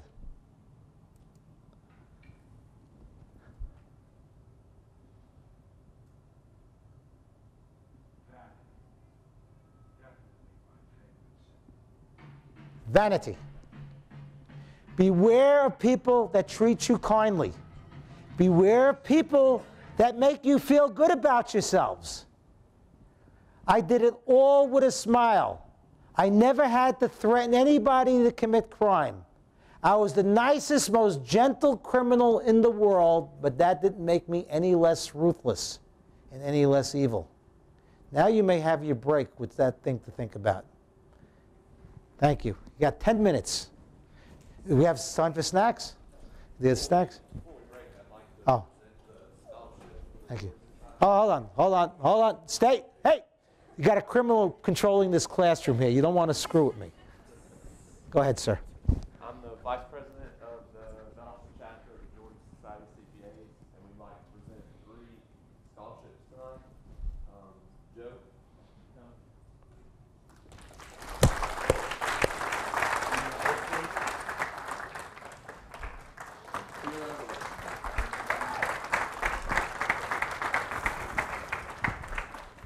Congratulations.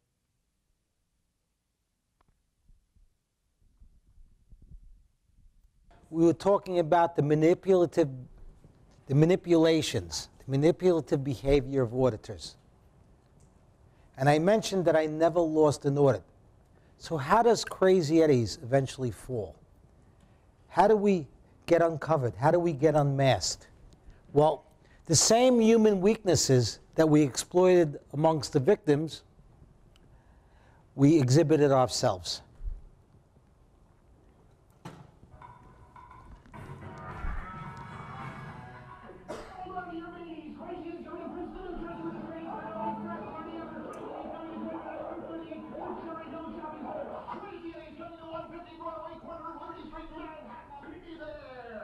Crazy Eddie Antar, the darling of Wall Street, is using the 39 stores in his 3-state empire to line his pockets with millions. Crazy Eddie, that is insane! But now, he's got a problem. You have to feed the beast more each year. It's one thing to tell the auditors on the ground there's 70 TVs, but he can't tell them there's 7,000. They weren't making money, they were losing it. And so this has a cumulative effect. If you lose money in one year, then you essentially have to double down every year, and the fraud has to get bigger and bigger and bigger and bigger. The stress starts wreaking havoc in his family life. Antar fights with his wife Debbie and takes up with a mistress, also called Debbie. It was like trading in your car. Besides the same name, they look very similar, except that Debbie 2 was the younger, sleeker version. On New Year's Eve 1984, Antar's wife catches him cheating with Debbie 2 when she is led right up to his car by Antar's sister. The incident causes a rift in the Antar clan. And that eventually led to the downfall of the family. You have to make the mafia comparison.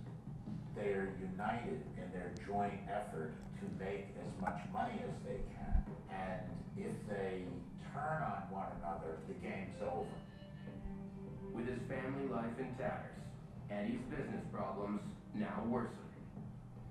The gap between what they were taking in and what they were called on to report by virtue of the fraud they had committed was becoming just unbridgeable. The discovery of this kind of fraud was inevitable, and Sam E. knew it and feared it. Eddie acts quickly, cashing out another $30 million of stock before the price crashes. And people said, that doesn't sound very encouraging. The founder, the namesake of the company, is reducing his position. And so people started looking, and they found discrepancies. When they found discrepancies, they started talking to the SEC. New faces and new hands came in there and new eyes. It was no longer this tight inner-knit circle that he could control, but there were people there that he could not control, and it wouldn't take long for it to unravel. A business rival soon moves in and buys Crazy Eddie in a hostile takeover bid. But Antar has the last laugh. The new owner quickly discovers the inventory fraud. A staggering $80 million worth of non-existent merchandise. Hollowed out shell by the top, and that it had all been looted by Eddie. Before police can arrest Eddie on a racketeering charge, he flees to Israel, armed with 6 passports and access to his stolen millions. Sam is left holding the bag. And I said, fine, if I'm on my own, I'm on my own. And I decided to come clean. With the knowledge gained from Sam, authorities launch an international manhunt for Antar, whose new life on the run is not working out the way he had hoped. You have to think of how big his need was to be noticed, to be admired, to get attention, all of which is completely inconsistent with being underground. There's no flashy sports cars, there's no flashy women. He couldn't live that way. You see, what ultimately unravels Crazy Eddie's is not auditors. It's not even really the takeover, but it was the squabbling within the family. You see, when Crazy Eddie's first starts out, it's financed by Eddie's dad, Sam M. Antar. I'm Sam E. Antar. He was the eldest son of my grandparents. He was the patriarch of the family. He owned 1/3 of Crazy Eddie's along with my cousin Ronnie Gindy and my other cousin, Sam M's son, Eddie Antar. Early on, Ronnie Gindy sells out to Eddie Antar, and Eddie Antar owns initially 2/3 of a money-losing retailer. But as time goes on and he beats fair trade and he starts this massive advertising campaign, Crazy Eddie's becomes a gold mine for the Antar family. And Eddie's dad, in the early days, was looked as the patriarch of the Antar clan. But his son's success overshadowed his dad's patriarchal status. And Eddie, in effect, becomes the de facto patriarch of the Antar clan. And the dad, rather than being proud of his son, grows jealous of his own son. And in 1983, 9 months, December 31st, 1983, 9 months before he goes public, the old man, the government used to call him the old goat, I'll call him the old man. Anyway, the old man hatches a scheme to humiliate his own son in the eyes of the family. And Eddie at the time was a womanizer, cheated on his wife all throughout the years, and the old man wanted his current wife, Debbie 1, to catch him with his mistress, Debbie 2, and of all nights, New Year's Eve. And you can imagine the shit hitting the fan. However, that did not immediately unravel the Antar fraud, because it was 9 months before we went public, and we still had more fraud to do. What kept us together was the fact that we still haven't screwed over investors. Because as a private company in December 31st, 1983, we may have been valued at about $10, $15 million. But as a public company, by 1987, we could have and did achieve a $500 million market valuation. So whereas we had this religious, ethnic, and racial bond together, that was gone on New Year's Eve, December 31st, 1983. The glue that holds the Antar clan together that makes them commit the crimes is simply money at this point. Now, a little bit back in history, from 1970s to 1984, we were making money and understating our income and evading taxes. From 1984 to 1986, our first 2 years as a public company, we were making money and inflating our reported profits. Now it's 1987, 3 years after that New Year's massacre. By this time, Crazy A's is losing money. Electronics has become commoditized. That TV that you sold for, this is for purposes of illustration, it's not exactly accurate, but the concept is accurate. That TV that you sold for $300 last year, you're selling for $200 this year. So you got to do 50% more volume, effectively, approximately, to have the same level of sales. And we just couldn't maintain it with the price declines. So Crazy Eddie's is now losing money, and at best I can do is understate our losses and not overstate our profits. And the stock plummets in 1987. It plummets from, say, $500 million in market valuation to about $120 million in market valuation, a 75% decline. But by this time, 3 years after the New Year's Eve massacre, the family has already milked the cow. They've already cashed out close to $100 million. Their position in Crazy Eddie's was only 4 or 5 or 6% of the company, which made us vulnerable with the stock declining, the family squabbling, to an outsider thinking that he's going to be able to do it better. We hatched a plan. We thought it was a bold move. So Eddie and I hatched a plan with this in mind, with this risk in mind that an outsider would come in. We're going to take over Crazy Eddie's and make it into a private company again. Now, would you say, why would these guys offer $7 a share, equivalent to, say, $200 million for a company they know is worthless? Right? Why would we do such a thing? First of all, we weren't going to use our own money. The investment bankers promised us 30% of the newly formed Crazy Eddie private company. They were going to put up the capital for us to buy out the investors. So we didn't have to lay out a dime to overpay for this fraud. What we didn't anticipate was that somebody would outbid us for our own fraud. And that's what happens. Elias Zinn, who ran a company out of Texas, an electronics wholesaler, thought that he wanted to now get into the retail business. And he bids $8 a share. You have these two competing bids, the Antar clan at 7 and Elias Zinn at 8. Both of us eventually couldn't get financing, couldn't get the backup to buy the company. But Zinn was persistent. Rather than make a tender offer for the company because he couldn't get financing, he partners with an activist investor who was well known in his day, Victor Palmieri, who ran the Oppenheimer Palmieri Fund. And they accumulated enough stock that at the annual meeting, they can vote the Antars out of the company. So for a mere $20 or $30 million, they take over Crazy Eddie's, control of Crazy Eddie's. They buy 10% or 5% of the stock, whatever the exact number is, and they take over Crazy Eddie's in a proxy battle. And to be fair, we warned them off, but they wanted the company. Why did they take over a company with little due diligence? They didn't have access to the books and records. As I said to you before the break, I never failed an audit.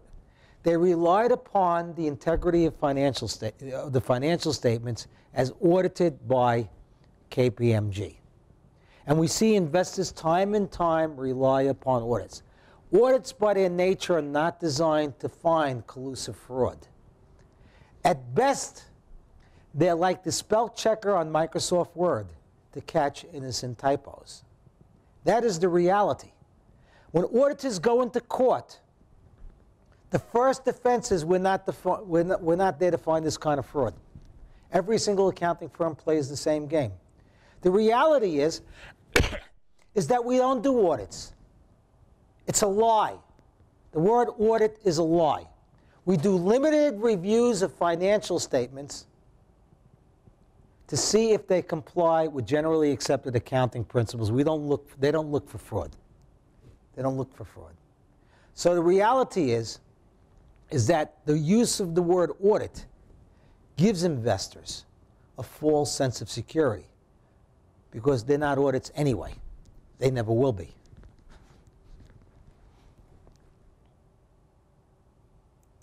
You brought us up to be crooks, Eddie. You taught everything I became came from you, Eddie. Okay? Now, I don't blame myself, but everything I became Don't play that game with me. I guess Don't you must- try to control the topical conversation. I guess you must You're not be- big shit anymore, Eddie. I Okay? guess- You're a two-bit pug just like I am. I So guess stop you- playing games. We'll have more of this tortured family reunion later. And while it's difficult watching them interact today, 40 years ago, when they were kids, Sam Antar always looked up to cousin Eddie Antar, always eager to please. They grew up together in Brooklyn, and when Eddie offered Sam a job at his electronics store, Sam jumped at the chance. The store became known as Crazy Eddie, a place where people went to buy everything from typewriters to stereos. It didn't stay small for long. Be crazy now. His blowout foot sale prices are insane. The chain quickly grew to 3 dozen stores on the East Coast with thousands of employees. Sam became the CFO, but make no mistake, Eddie was the boss. Wherever I go, even today, I could be, with my daughter walking down the street and say, "Oh, Eddie, you Eddie Antar? I bought my first stereo from you." I mean, it doesn't stop. The stores were doing big business, but things weren't what they seemed. Whatever the individual situation was, we figured out a way to take advantage of it. The fact was that behind the scenes, Sam and Eddie were orchestrating one of the broadest and longest-running white-collar crime operations ever. Eddie Antar is reluctant to discuss the details of the crime. Sam is not. He walked us through a laundry list of scams he says they committed, from embezzlement to tax evasion. 1969 to 1980, we were skimming money. What do you mean skimming money? Customer comes in, you make the sale, give him a receipt, your copy you throw away, and that's it. You take the cash, you put it in your pocket, nobody knows anything. Does this money go into a bank account? There was money everywhere, in the ceilings, under the mattresses, in the closets. There was so much cash skimmed that we didn't know where to put it. The Antar cousins were stealing so much money from their company that they began laundering it in the most brazen way. They would board airplanes with wads of cash strapped to their legs, then deposit it in an Israeli bank before transferring it to Panama and then sending it back to the U.S. They called this the Panama Pump. The con went undetected and business appeared to be thriving. Reports had the stores pulling in an unheard of $400 a square foot. Wall Street began to take notice, and in 1984, Crazy Eddie went public. You're showing this phenomenal growth. Yes. Now, was it real growth? Some of it was real, some of it was masked. Let me give you, for instance, 80 to 84, we gradually reduced the skimming. Let's say hypothetically you're making $10 million a year, you're skimming 5. Everybody thinks you're making 5. Our reported profits, because of the gradual reduction of skimming, went from 1.7 million to 5.3 million. It tripled. The MBAs that work for these Wall Street firms, they love charts. Go up this way. But securities lawyer Howard Sirota wasn't buying it.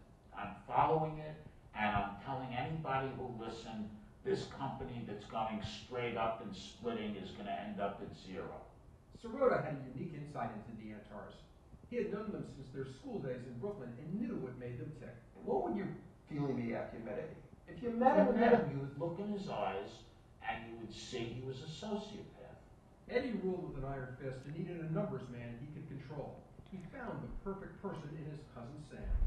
In Arabic, they say Majnun, crazy. He's hyperactive, he's brilliant, but he's nuts. 2 cousins, one controlling the numbers, the other controlling everything else. So this was a real organization they had going there. This was more than just a little electronics chain. I called it the Antar crime family.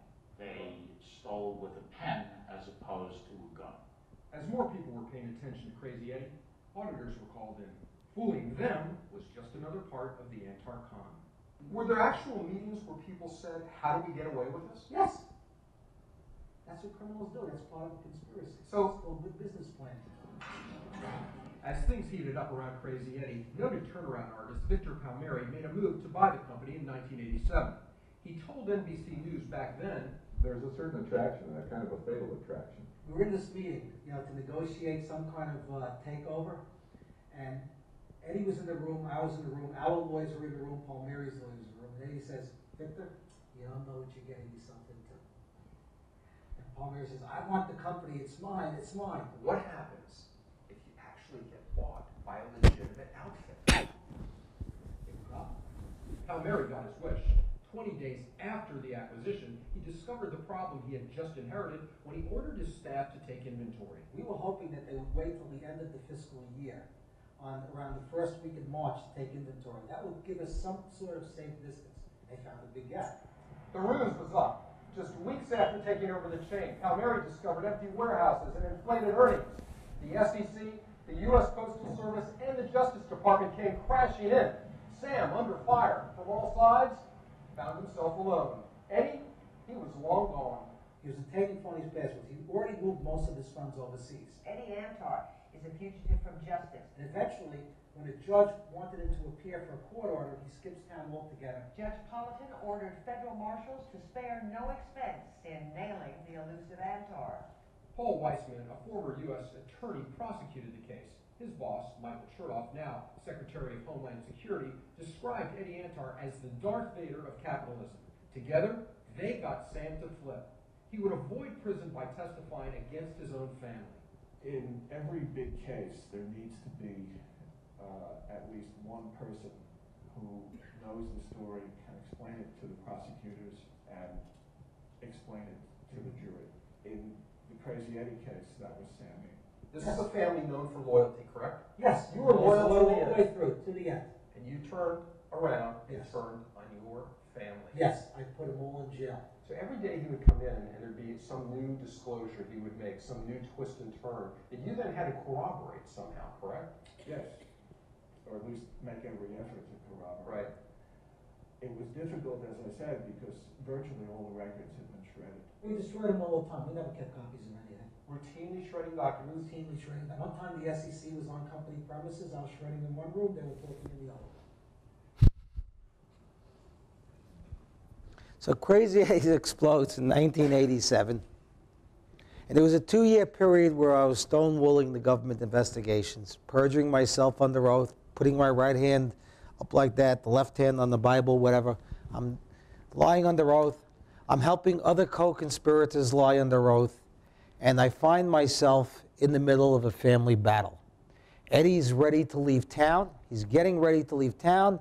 And the estranged part of the Antar family that he was fighting with, they're all pointing at me. So I do the self-preservation thing. I go to work for the United States government. I say, I surrender, I surrender. Now, I did not cooperate with the United States government because of any remorse. I didn't give a damn about my victims. I did not cooperate with the United States government because I felt guilty for my crimes. I just didn't want to sit down and I didn't want to bend down in prison, pick up a bar of soap and worry about the guy that was behind me, if you get my drift. It was totally a self-interested thing. I only cooperated because I wanted to save my own skin. And the United States government needed my cooperation because as much as they tried, there wasn't much in the way of physical evidence available to help them make a case without me. And in 1989, when I'm walking into the door of the United States government, to the U.S. Attorney's Office, they know nothing about the skimming before the company went public. They know nothing about the gradual reduction in skimming. They had only known that Eddie took his so-called legitimately made money, his on-the-books money from the stock, and transferred it overseas. They didn't know anything about secret bank accounts in Israel. So when I go into the United States Attorney's Office in 1989, now they have the fraud full circle. They had to cut a deal with somebody who did fraud for 16 years, lied in their faces for 2 years, destroyed all of the evidence, or pretty much the evidence, that could be used against his fellow co-conspirators. And still, we were able to cut a deal. The moral of the story is that in our system of justice, in order to properly investigate white-collar crimes and put other criminals in jail, you need the cooperation of some criminals to catch others. An FBI agent testifying about our conspiracy does not have the same credibility, believe it or not, in front of a jury than a lying, lowlife co-conspirator. So it was basically a horse trade. I'm going to sell you what? Information that you don't have. the victims will be able to recover whichever monies are available a lot faster. They won't have to wait 10 years for their money. They'll recover it maybe 2 or 3 years. And instead of recovering $100 million, instead of recovering $20 million, you can recover $100 million. So they cut a deal with me. I plead guilty to 3 felonies, and ultimately, I get a slap on the wrist and house arrest for my crimes. $30,000 in fines and disgorgement from the SEC and the Justice Department. A complete walk on civil liability from every single victim. Imagine the victims screaming that we committed this massive fraud, but their lawyers knew, because their lawyers get paid on a contingency basis, that if they didn't cut a deal with me, the victims can yell and scream all they want. Sammy Antar will be in prison, but you'll be a lot poorer. So they make a deal with me, almost in tandem with the U.S. Attorney's Office, and I get a complete walk on all civil liability. $30,000 in fines, 6 months of house arrest for helping engineer a $500 million fraud, all because I had valuable information to sell the United States government. Ultimately, Eddie's arrested in Israel in 1992. He's brought back in 1993 in chains. And then you have the civil trial. You see, not every co-conspirator could be indicted on criminal charges. Famous O.J. Simpson case, right? He won the criminal case for murder, but he lost the civil case for murder. So what do we call him, a civil murderer or a criminal murderer? Because under our system of justice, to convict somebody in a criminal case, you have to have evidence beyond a reasonable doubt. That's kind of saying you have to be 95% sure that the person is guilty. In a civil case, it's kind of like an election. You just got to win, you have to have a preponderance of evidence, 51%. So the Antar family members that were not tried in the criminal case were convicted in civil cases.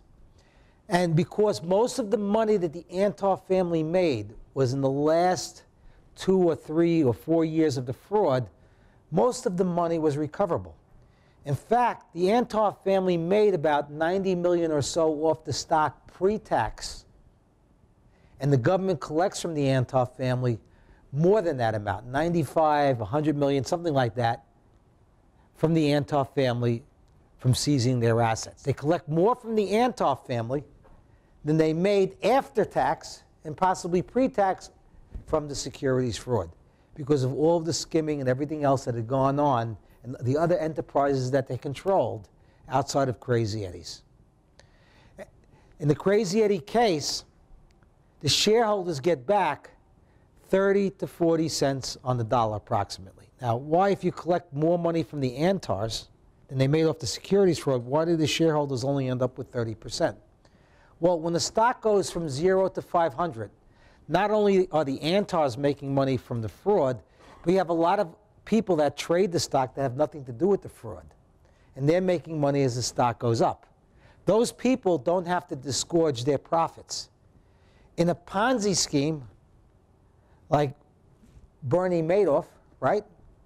The trustee in bankruptcy can actually sue people that made money from the Ponzi scheme, even though they weren't direct participants in the fraud. In securities fraud cases, you can't.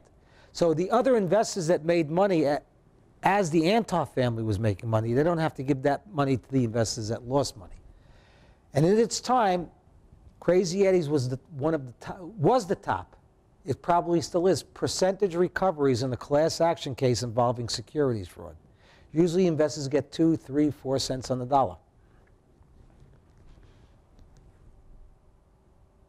So how does Eddie get caught? Authorities get their break 2 years later when Eddie, needing money, comes to Geneva and attempts to withdraw funds from one of his secret accounts. To his surprise, he learns that the account has been frozen. I think there was about $40 million in that account. And Eddie evidently was not happy that it was frozen. Eddie's attempts to recover the money fail. He leaves empty-handed. But the Swiss contact American law enforcement, who trace his steps back to Israel. He was caught when he left the apartment and he started driving, and they had a female police officer who was wearing a micro mini dress and no underwear and bent over the hood of the car, exposing herself. Knowing Eddie couldn't resist, he stopped, he got out, he patted her on the ass, said, "That's a great ass," and she said, "You're under arrest," and handcuffed him. Jailed in Israel, Eddie Antar loses his fight to avoid extradition and is sent back to America to face justice. Eventually, Antar admits to 17 counts of fraud. He owes $150 million in fines and restitution, and close to $1 billion in civil lawsuits. He goes to prison for 8 years. We hurt investors, we hurt creditors, we hurt consumers that might have lost their refunds, we hurt people that work for us that lost their jobs.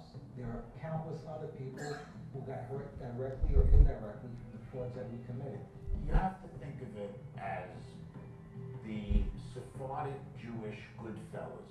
They were a pack of thieves. The whole family was a pack of thieves. And there's no honor among thieves. Eddie could have been an extremely successful businessman who could have gone on to even bigger things. Eddie was like a force of nature, but like a tornado, when it was over, there was nothing but wreckage left. And all too unfortunate. After most frauds unravel, there's really nothing but wreckage left. Investors don't get that lucky.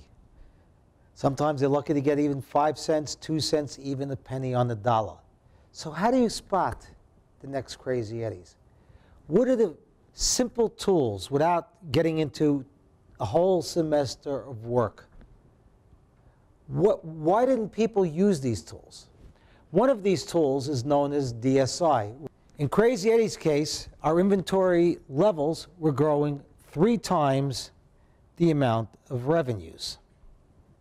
And you can see here from this chart that before we went public, when we were not inflating our inventories because we were understating income, we were about 68, 69 days.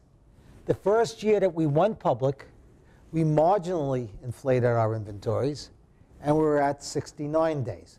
But as we inflate our inventories more and more and more, we're at 80 to 112 days. And this man, financial analyst, who ran his own boutique independent research firm, not Wall Street research, he flags it.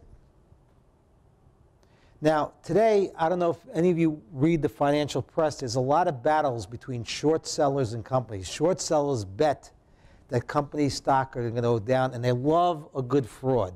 Because if a company is a fraud and the stock tanks, they make the money because they sell the stock before they buy it. So if they sell the stock at 20 and the stock tanks to 3, they buy it at $3 a share, they have a $17 profit. And many of these companies attack short sellers. They even sue them. They even try to get the SEC to investigate them for market manipulation. And from time to time, it doesn't happen often, short sellers, some short sellers, do in fact end up getting slapped by the SEC, but most are legitimate. They're very good at catching what they do, and they don't have access to the books and records of the companies that they're targeting. Neither did Thornton O'Glove. He did that simple equation. He flagged us, but everybody ignored him. Nobody really listened to Thornton O'Glove. Why? Because as criminals, we learned if we attack a critic, you're putting him on a pedestal. You're giving him the microphone. So unlike other companies that are vocal against short sellers, that make complaints against them, that sue them for libel in court and things like that, we decided the best course of action is just to simply ignore him. And because we ignored him, everybody else did too. Nu Skin Enterprises, a $5 billion market cap company about a year ago. Multi-level marketing, which is sleazy in itself, but not for today's subject. I have a blog. I do professional work that I don't write about. And every once in a while, I decide I'm going to do my own financial analysis of a company just to show off, just to show you that I still have that accounting knowledge. So I do the same analysis that Thornton O'Glove does on Crazy Eddie's on a company called Nu Skin. And if you look, Nu Skin's inventory took 100 days to turn over in 2011, all the way up to 346 days about 3 years later. And during this period of time, Nu Skin is beating its own revenue estimates. In other words, if they tell Wall Street they're going to do 150, they do 160. And if you're beating your own estimates, at the end of the quarter, you should have less inventory on hand because you had those unexpected added sales than more inventory on hand. So I did the computations. Me, Sammy Antar. I'm not a genius. Any accounting student, anybody here, knowing the computations could have did the same thing. And I put it in my blog. I said, Nu Skin may have to take a significant margin reduction to unload its excess inventory and possibly have to recognize a material impairment charge against inventory in a future period. And I said that on July 22nd, 2014. Right? Voila.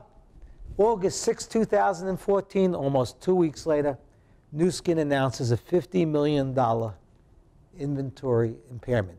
The stock tanks from $5 billion down to, say, $4 billion or $3.8 billion. It tanked 25%, wipes out over $1 billion of market value in one day. Forget about if the companies are fraud or not, even though the SEC is investigating. Forget about the auditors. What about the institutional investors that hire MBAs out of the best schools in the country? And they're supposed to analyze these companies. They're supposed to be armed with the same tool that Sammy Antar used, right?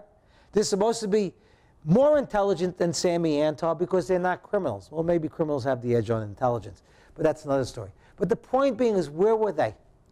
Why did they get their pants caught short? Because most people don't even use the simple tools available to them to look for the red flags.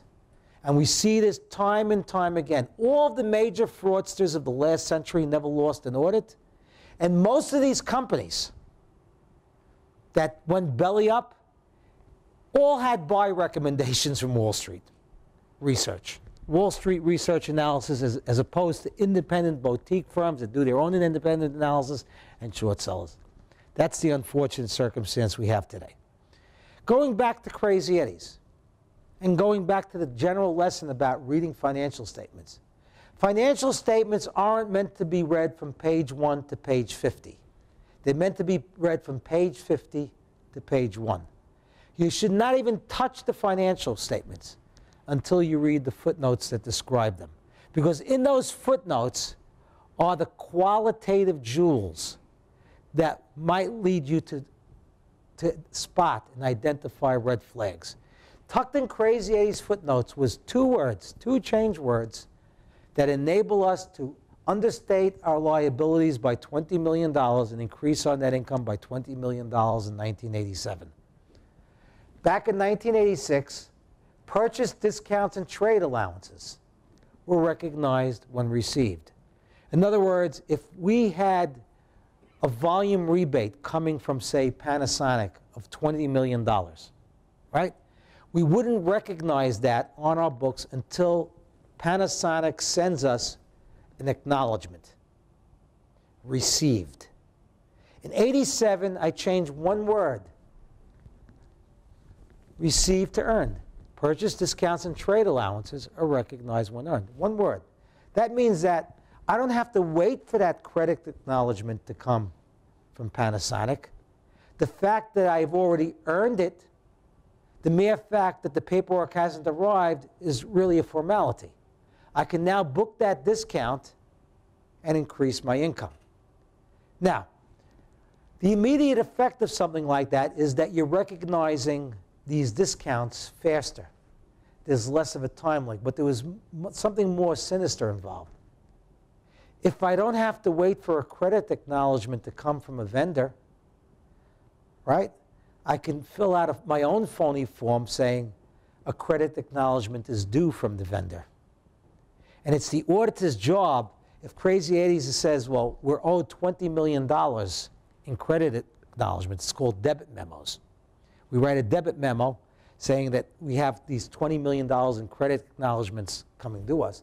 It's the auditor's job to verify those debit memos claiming those credit acknowledgments. 1987, we write out $20 million in phony debit memos. Our accounts payable, which should have been $70 million, was reported at $50 million. In other words, we understated our accounts payable by 30%. And you'll ask, why did the auditors miss it? Now, remember what I said to you about stalling without them accusing you of stonewalling? I'm going to show you this deposition transcript, and I'll go back to the numbers in a second. This is the PMM. At that time, Maine Herdman was then known as Pete Marwick, Maine, before it became known as KPMG. This is the PMM staffer that audited the accounts payable of Crazy Eddie's, where we understated our accounts payable by $20 million. There's a date at the bottom of the page, which appears to be April 27th, 1987. Do you see that? Yes, I do. Is that your handwriting? Yes, it is. What does it signify? It was my policy to date my work papers when I began to perform audit work. He dated his work papers on accounts payable when he began to perform his audit work, and that was April 28th, 1987. Coincidentally, that was the same day that KPMG, or PMM as it was known then, gave us a clean audit opinion. Our fiscal year ended March 1st, 1987. So between March 1st, 1987 and April 28th, 1987, he did nothing on accounts payable. Now, how can he verify $20 million in debit memos, in phony debit memos, in a single day? And why were we able to accomplish it? Young kid, male, 25 years old, 6 months out of college, and he learned about debit and credit memos from me. He was too busy paying attention to the females. You see, it could have been flagged because if you look over here, generally speaking, our accounts payable to inventory ratio is between 75 and 86% over the years. In the year that we understated our accounts payable by $20 million, the ratio goes down to 45%.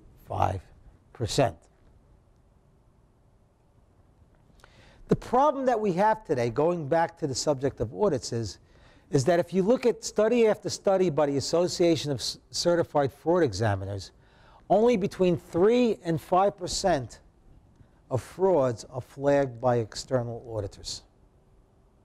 Now, they're not lazy. In some cases they are, just like you have lazy criminals and you have lazy cops and you have lazy everything. There's always bad apples in every bunch. You can't help that. But if you look at the top discoverer, the top way that fraud is exposed, you'll see that it's by tip. 40 to 43% of fraud is exposed by tip, and if you go down 3 lines, between 6 and 7% by accident. Majority of frauds are exposed by tips or accident.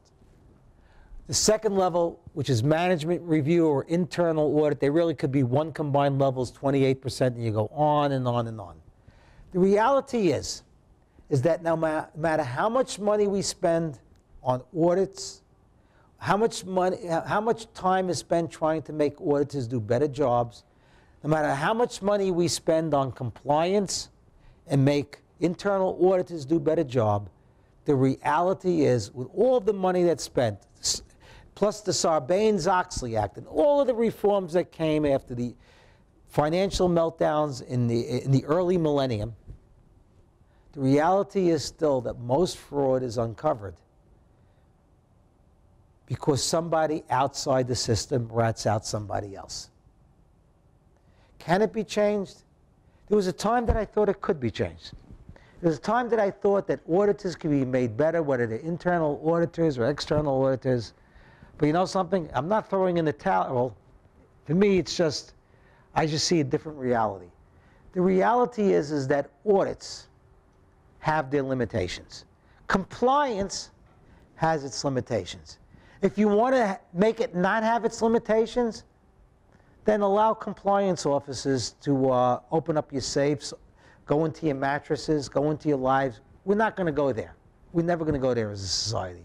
The reality is that everything that we have in place to protect investors has its limitations. Going back, who are these tipsters? Are they these altruistic human beings out to right the world from all of the wrongs? Once in a while you get a Cynthia Cooper, I think with WorldCom, genuine person, stumbles into something, but those kind of things happen very few times. They glamorize in the movies, but the reality is that most fraud is discovered because of the 3 X's. It's actually a term that the IRS uses. I didn't invent this term. It's not pornography, but it's pretty close. Ex-lovers, ex-business associates, and ex-employees. Most fraud is discovered because somebody out there has an axe to grind, has an agenda. And pretty much today, our system of catching white-collar criminals relies on these embittered people. No matter how much money that we spend on compliance and controls and everything else. And again, they're not motivated by altruism. They're motivated by getting even. See, the PCAOB say, okay, how good are audits given all of what Sammy Antar said? Well, the PCAOB does inspections of audits conducted by the big 4 accounting firms and other smaller accounting firms. And you will see continually, year after year, between 21 and 50% of audits conducted by the big 4 accounting firms are deficient. They don't even do their jobs in the audits that they're doing. This year, 2014, got a little bit better, but let's see what happens in 2015. Worse, federal law enforcement, FBI referrals of white-collar cases to prosecutors has actually gone down. These are the Clinton years. These are the Bush years. In the Obama years, it started to go up, but it started fading down. More closely at the numbers is this interesting thing. 1993 was the Crazy Eddie trial, where Eddie was facing trial for criminal charges. In 2013, 20 years later, when this study was conducted, the FBI was referring 55% less cases to prosecutors than it was when, arguably, I was a criminal. Now, in those 20 years, the U.S. economy grew by leaps and bounds. Now, do any of us really believe, we don't have to prove it here, in our own educated opinions, that crime has gone down? The reality is that the government doesn't have the resources to fight white-collar crime. If you look at some numbers here, I live in New York City. New York City is a city of 8 million people. We have 34,000 cops walking the beat. 1 year could be 33,000, 35,000, but 34,000 or so cops walking the beat. The FBI only employs about 14,000, 13,600 special agents. Not all of them do white-collar crime. The IRS, Criminal Investigative Division, about 2,600 special agents. The SEC, about 4,000 people in its totality. That includes clerks. I couldn't get an exact breakdown of how many people were in the Enforcement Division. The U.S. Postal Inspector's Office, 1,500 postal inspectors. We have more cops fighting blue-collar crime on the streets of New York than the federal government has nationwide fighting white-collar criminals. So the criminals in America are going to have the edge. There is no doubt about it.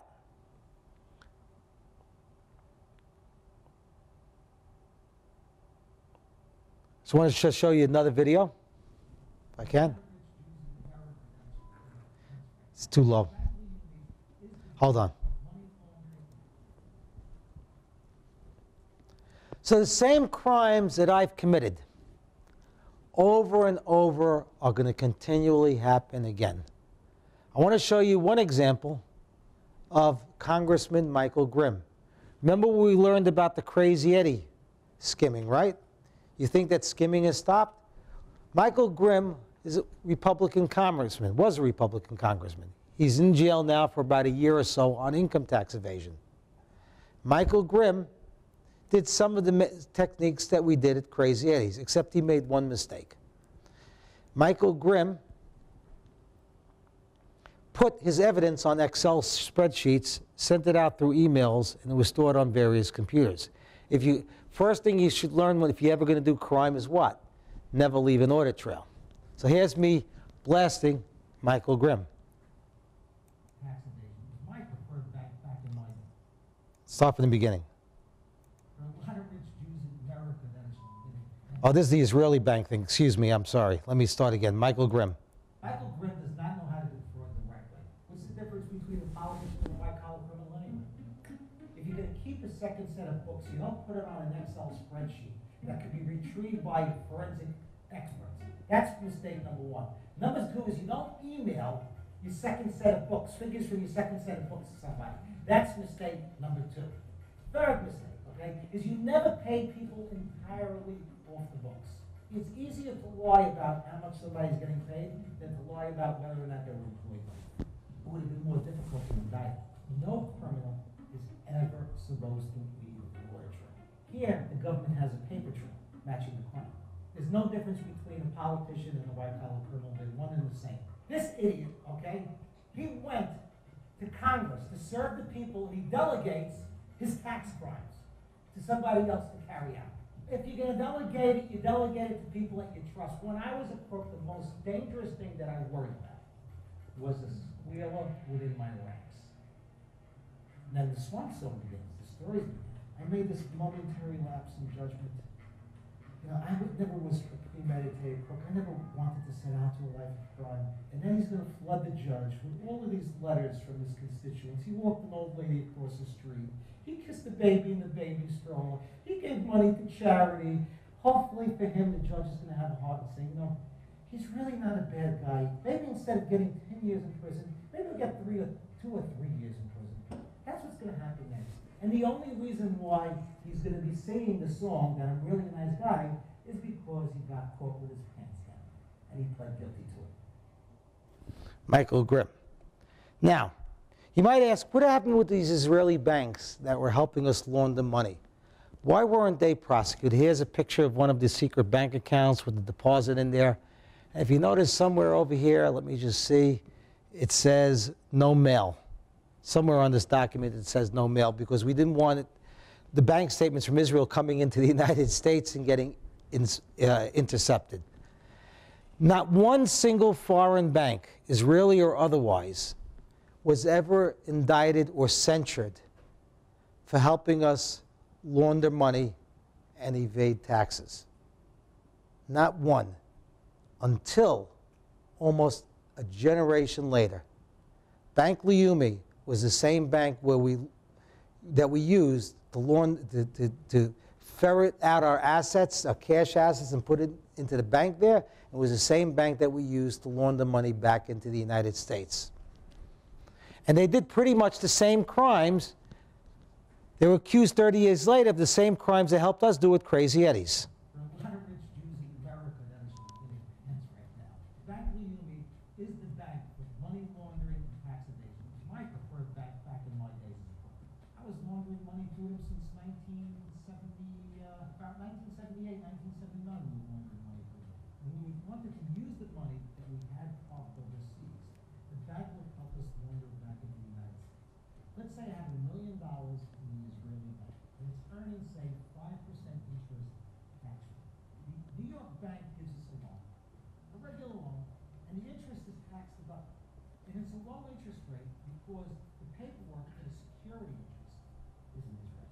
So the loan that we get here, okay, is really borrowing against the money we have over there. But the New York bank doesn't have it on its books. That's the similar scheme that Bank Leumi got caught on by New York. In fact, I gave the feds all this information back when I started cooperating around 1989. But I don't know if it got anywhere else. Everybody did it. They were the preferred bank. We found Bank Leumi out of nowhere. What they try to do is they try to have the Israelis, not the American employees, but the Israeli employees do the dirty work on American soil. So the American bank has some plausible deniability. Pay the fine, be careful for a couple of years. Just like, you know, when you're speeding in the car and you see the cop, you slow down. You'll slow down for a few years and it'll be business as usual in a few years.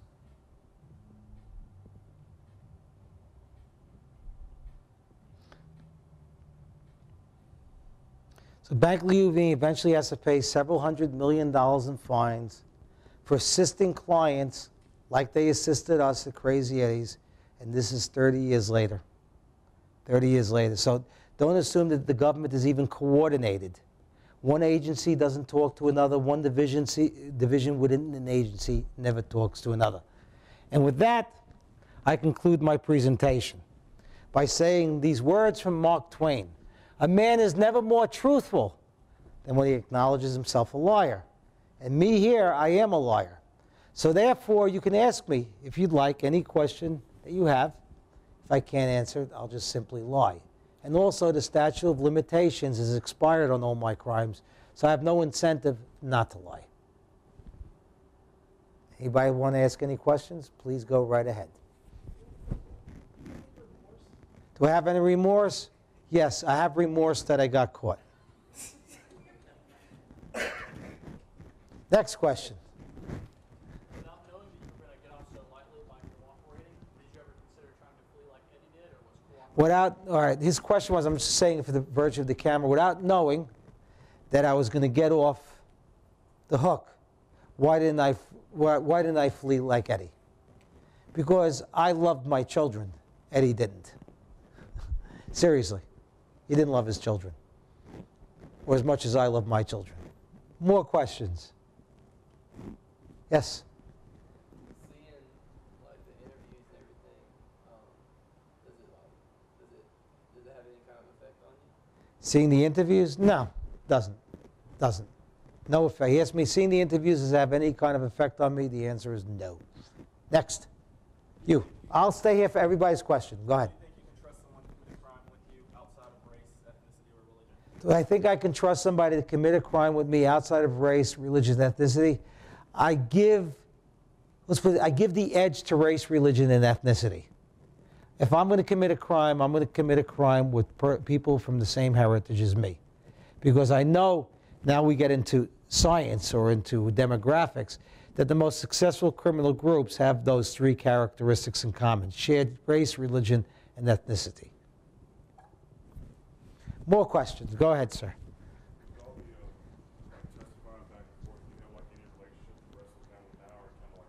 He's asking if I have a relationship with the rest of the family. I will tell you that every Hanukkah, they throw darts at my picture.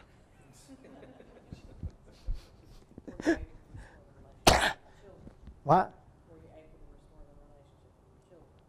My children? No, my children, she asked me if I was able to restore the relationship with my children. Actually, a very important question. I'll explain to you why. I started out when I was 14 years old at Crazy Eddie's. By the time I was head into this thing as the chief financial officer of the company, I was about 27, 28 years old, give or take. I was married at 22, so when I was going through it, my children were basically infants.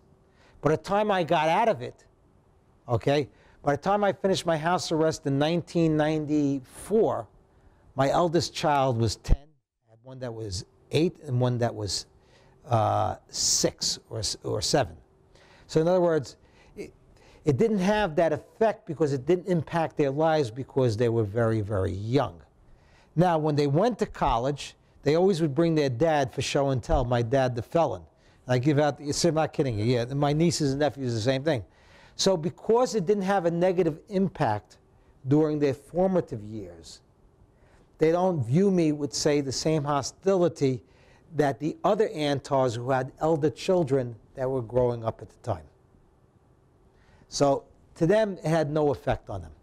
So I didn't have that, children problem at the time. Yes? Did, I think it was 30-something stores, did y'all keep? 43 by the end, yeah. Did you keep someone with the family at each store, or how did that kind of work? Well, as it got bigger, we didn't have enough family members to spread around the 43 stores. And most of the store openings were when we were a public company. By that time, we'd stopped skimming. The inventory inflations didn't have to go on in all 43 stores.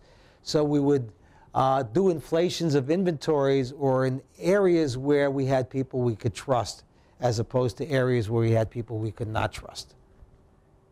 Yeah. That brings me to another question. Did the auditors ever look at a per store, or did they not really look at anything like that? It's not just a matter of how many stores that they audited, or it's how deep they went, and they never really went more than skin deep. It's kind of like this. It's kind of like evaluating a car by just looking at it through the showroom glass. They didn't get into the engine. And even when they did open up the hood, they really didn't get inside to the parts and take them and see what really made that car run. Yes? Do we ever have a sales consultant? Oh, yeah, we had plenty of sales tax audits. And, yeah, they catch a couple of things here and there, but nothing like, more like clerical errors, nothing that related to us having unreported sales. So we never had that kind of an assessment from sales tax department that related to, you would call it a fraud assessment, so to speak. It's like me, I never got audited by the Internal Revenue Service until this year, considering my history.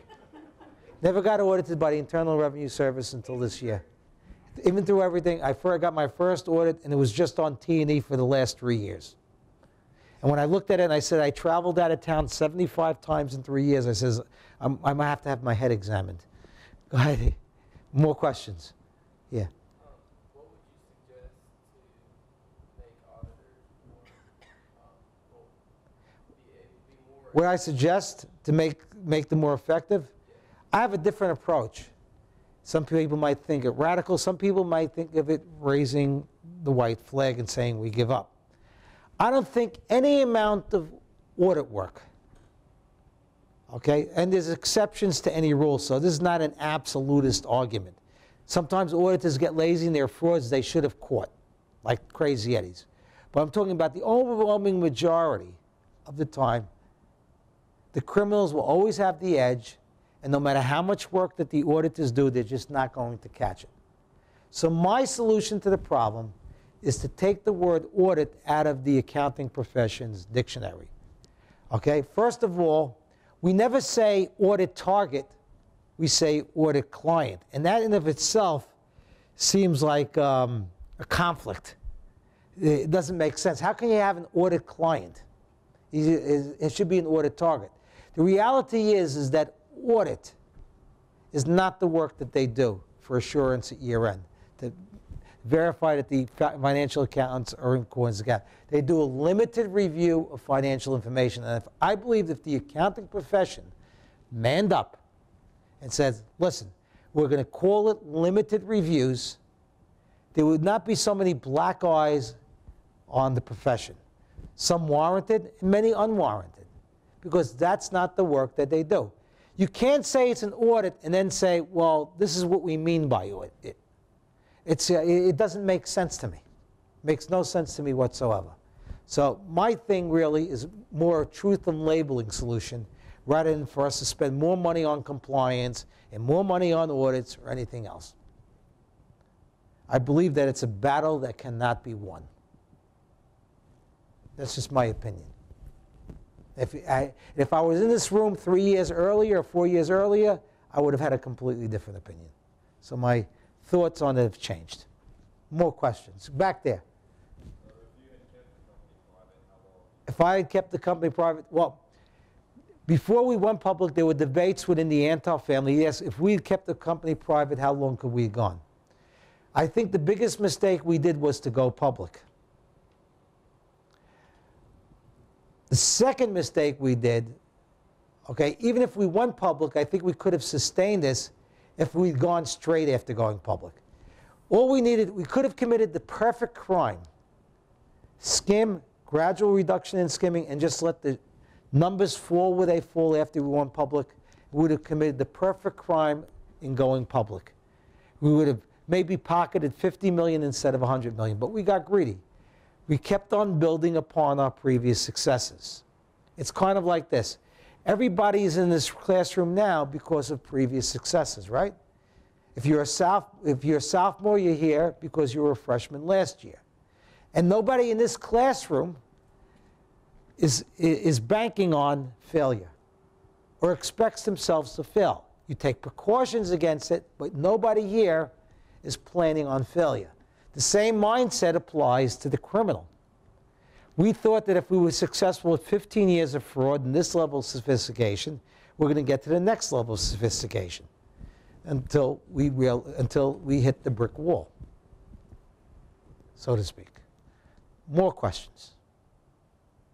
No more questions. And I thank you all for having me here. I really do.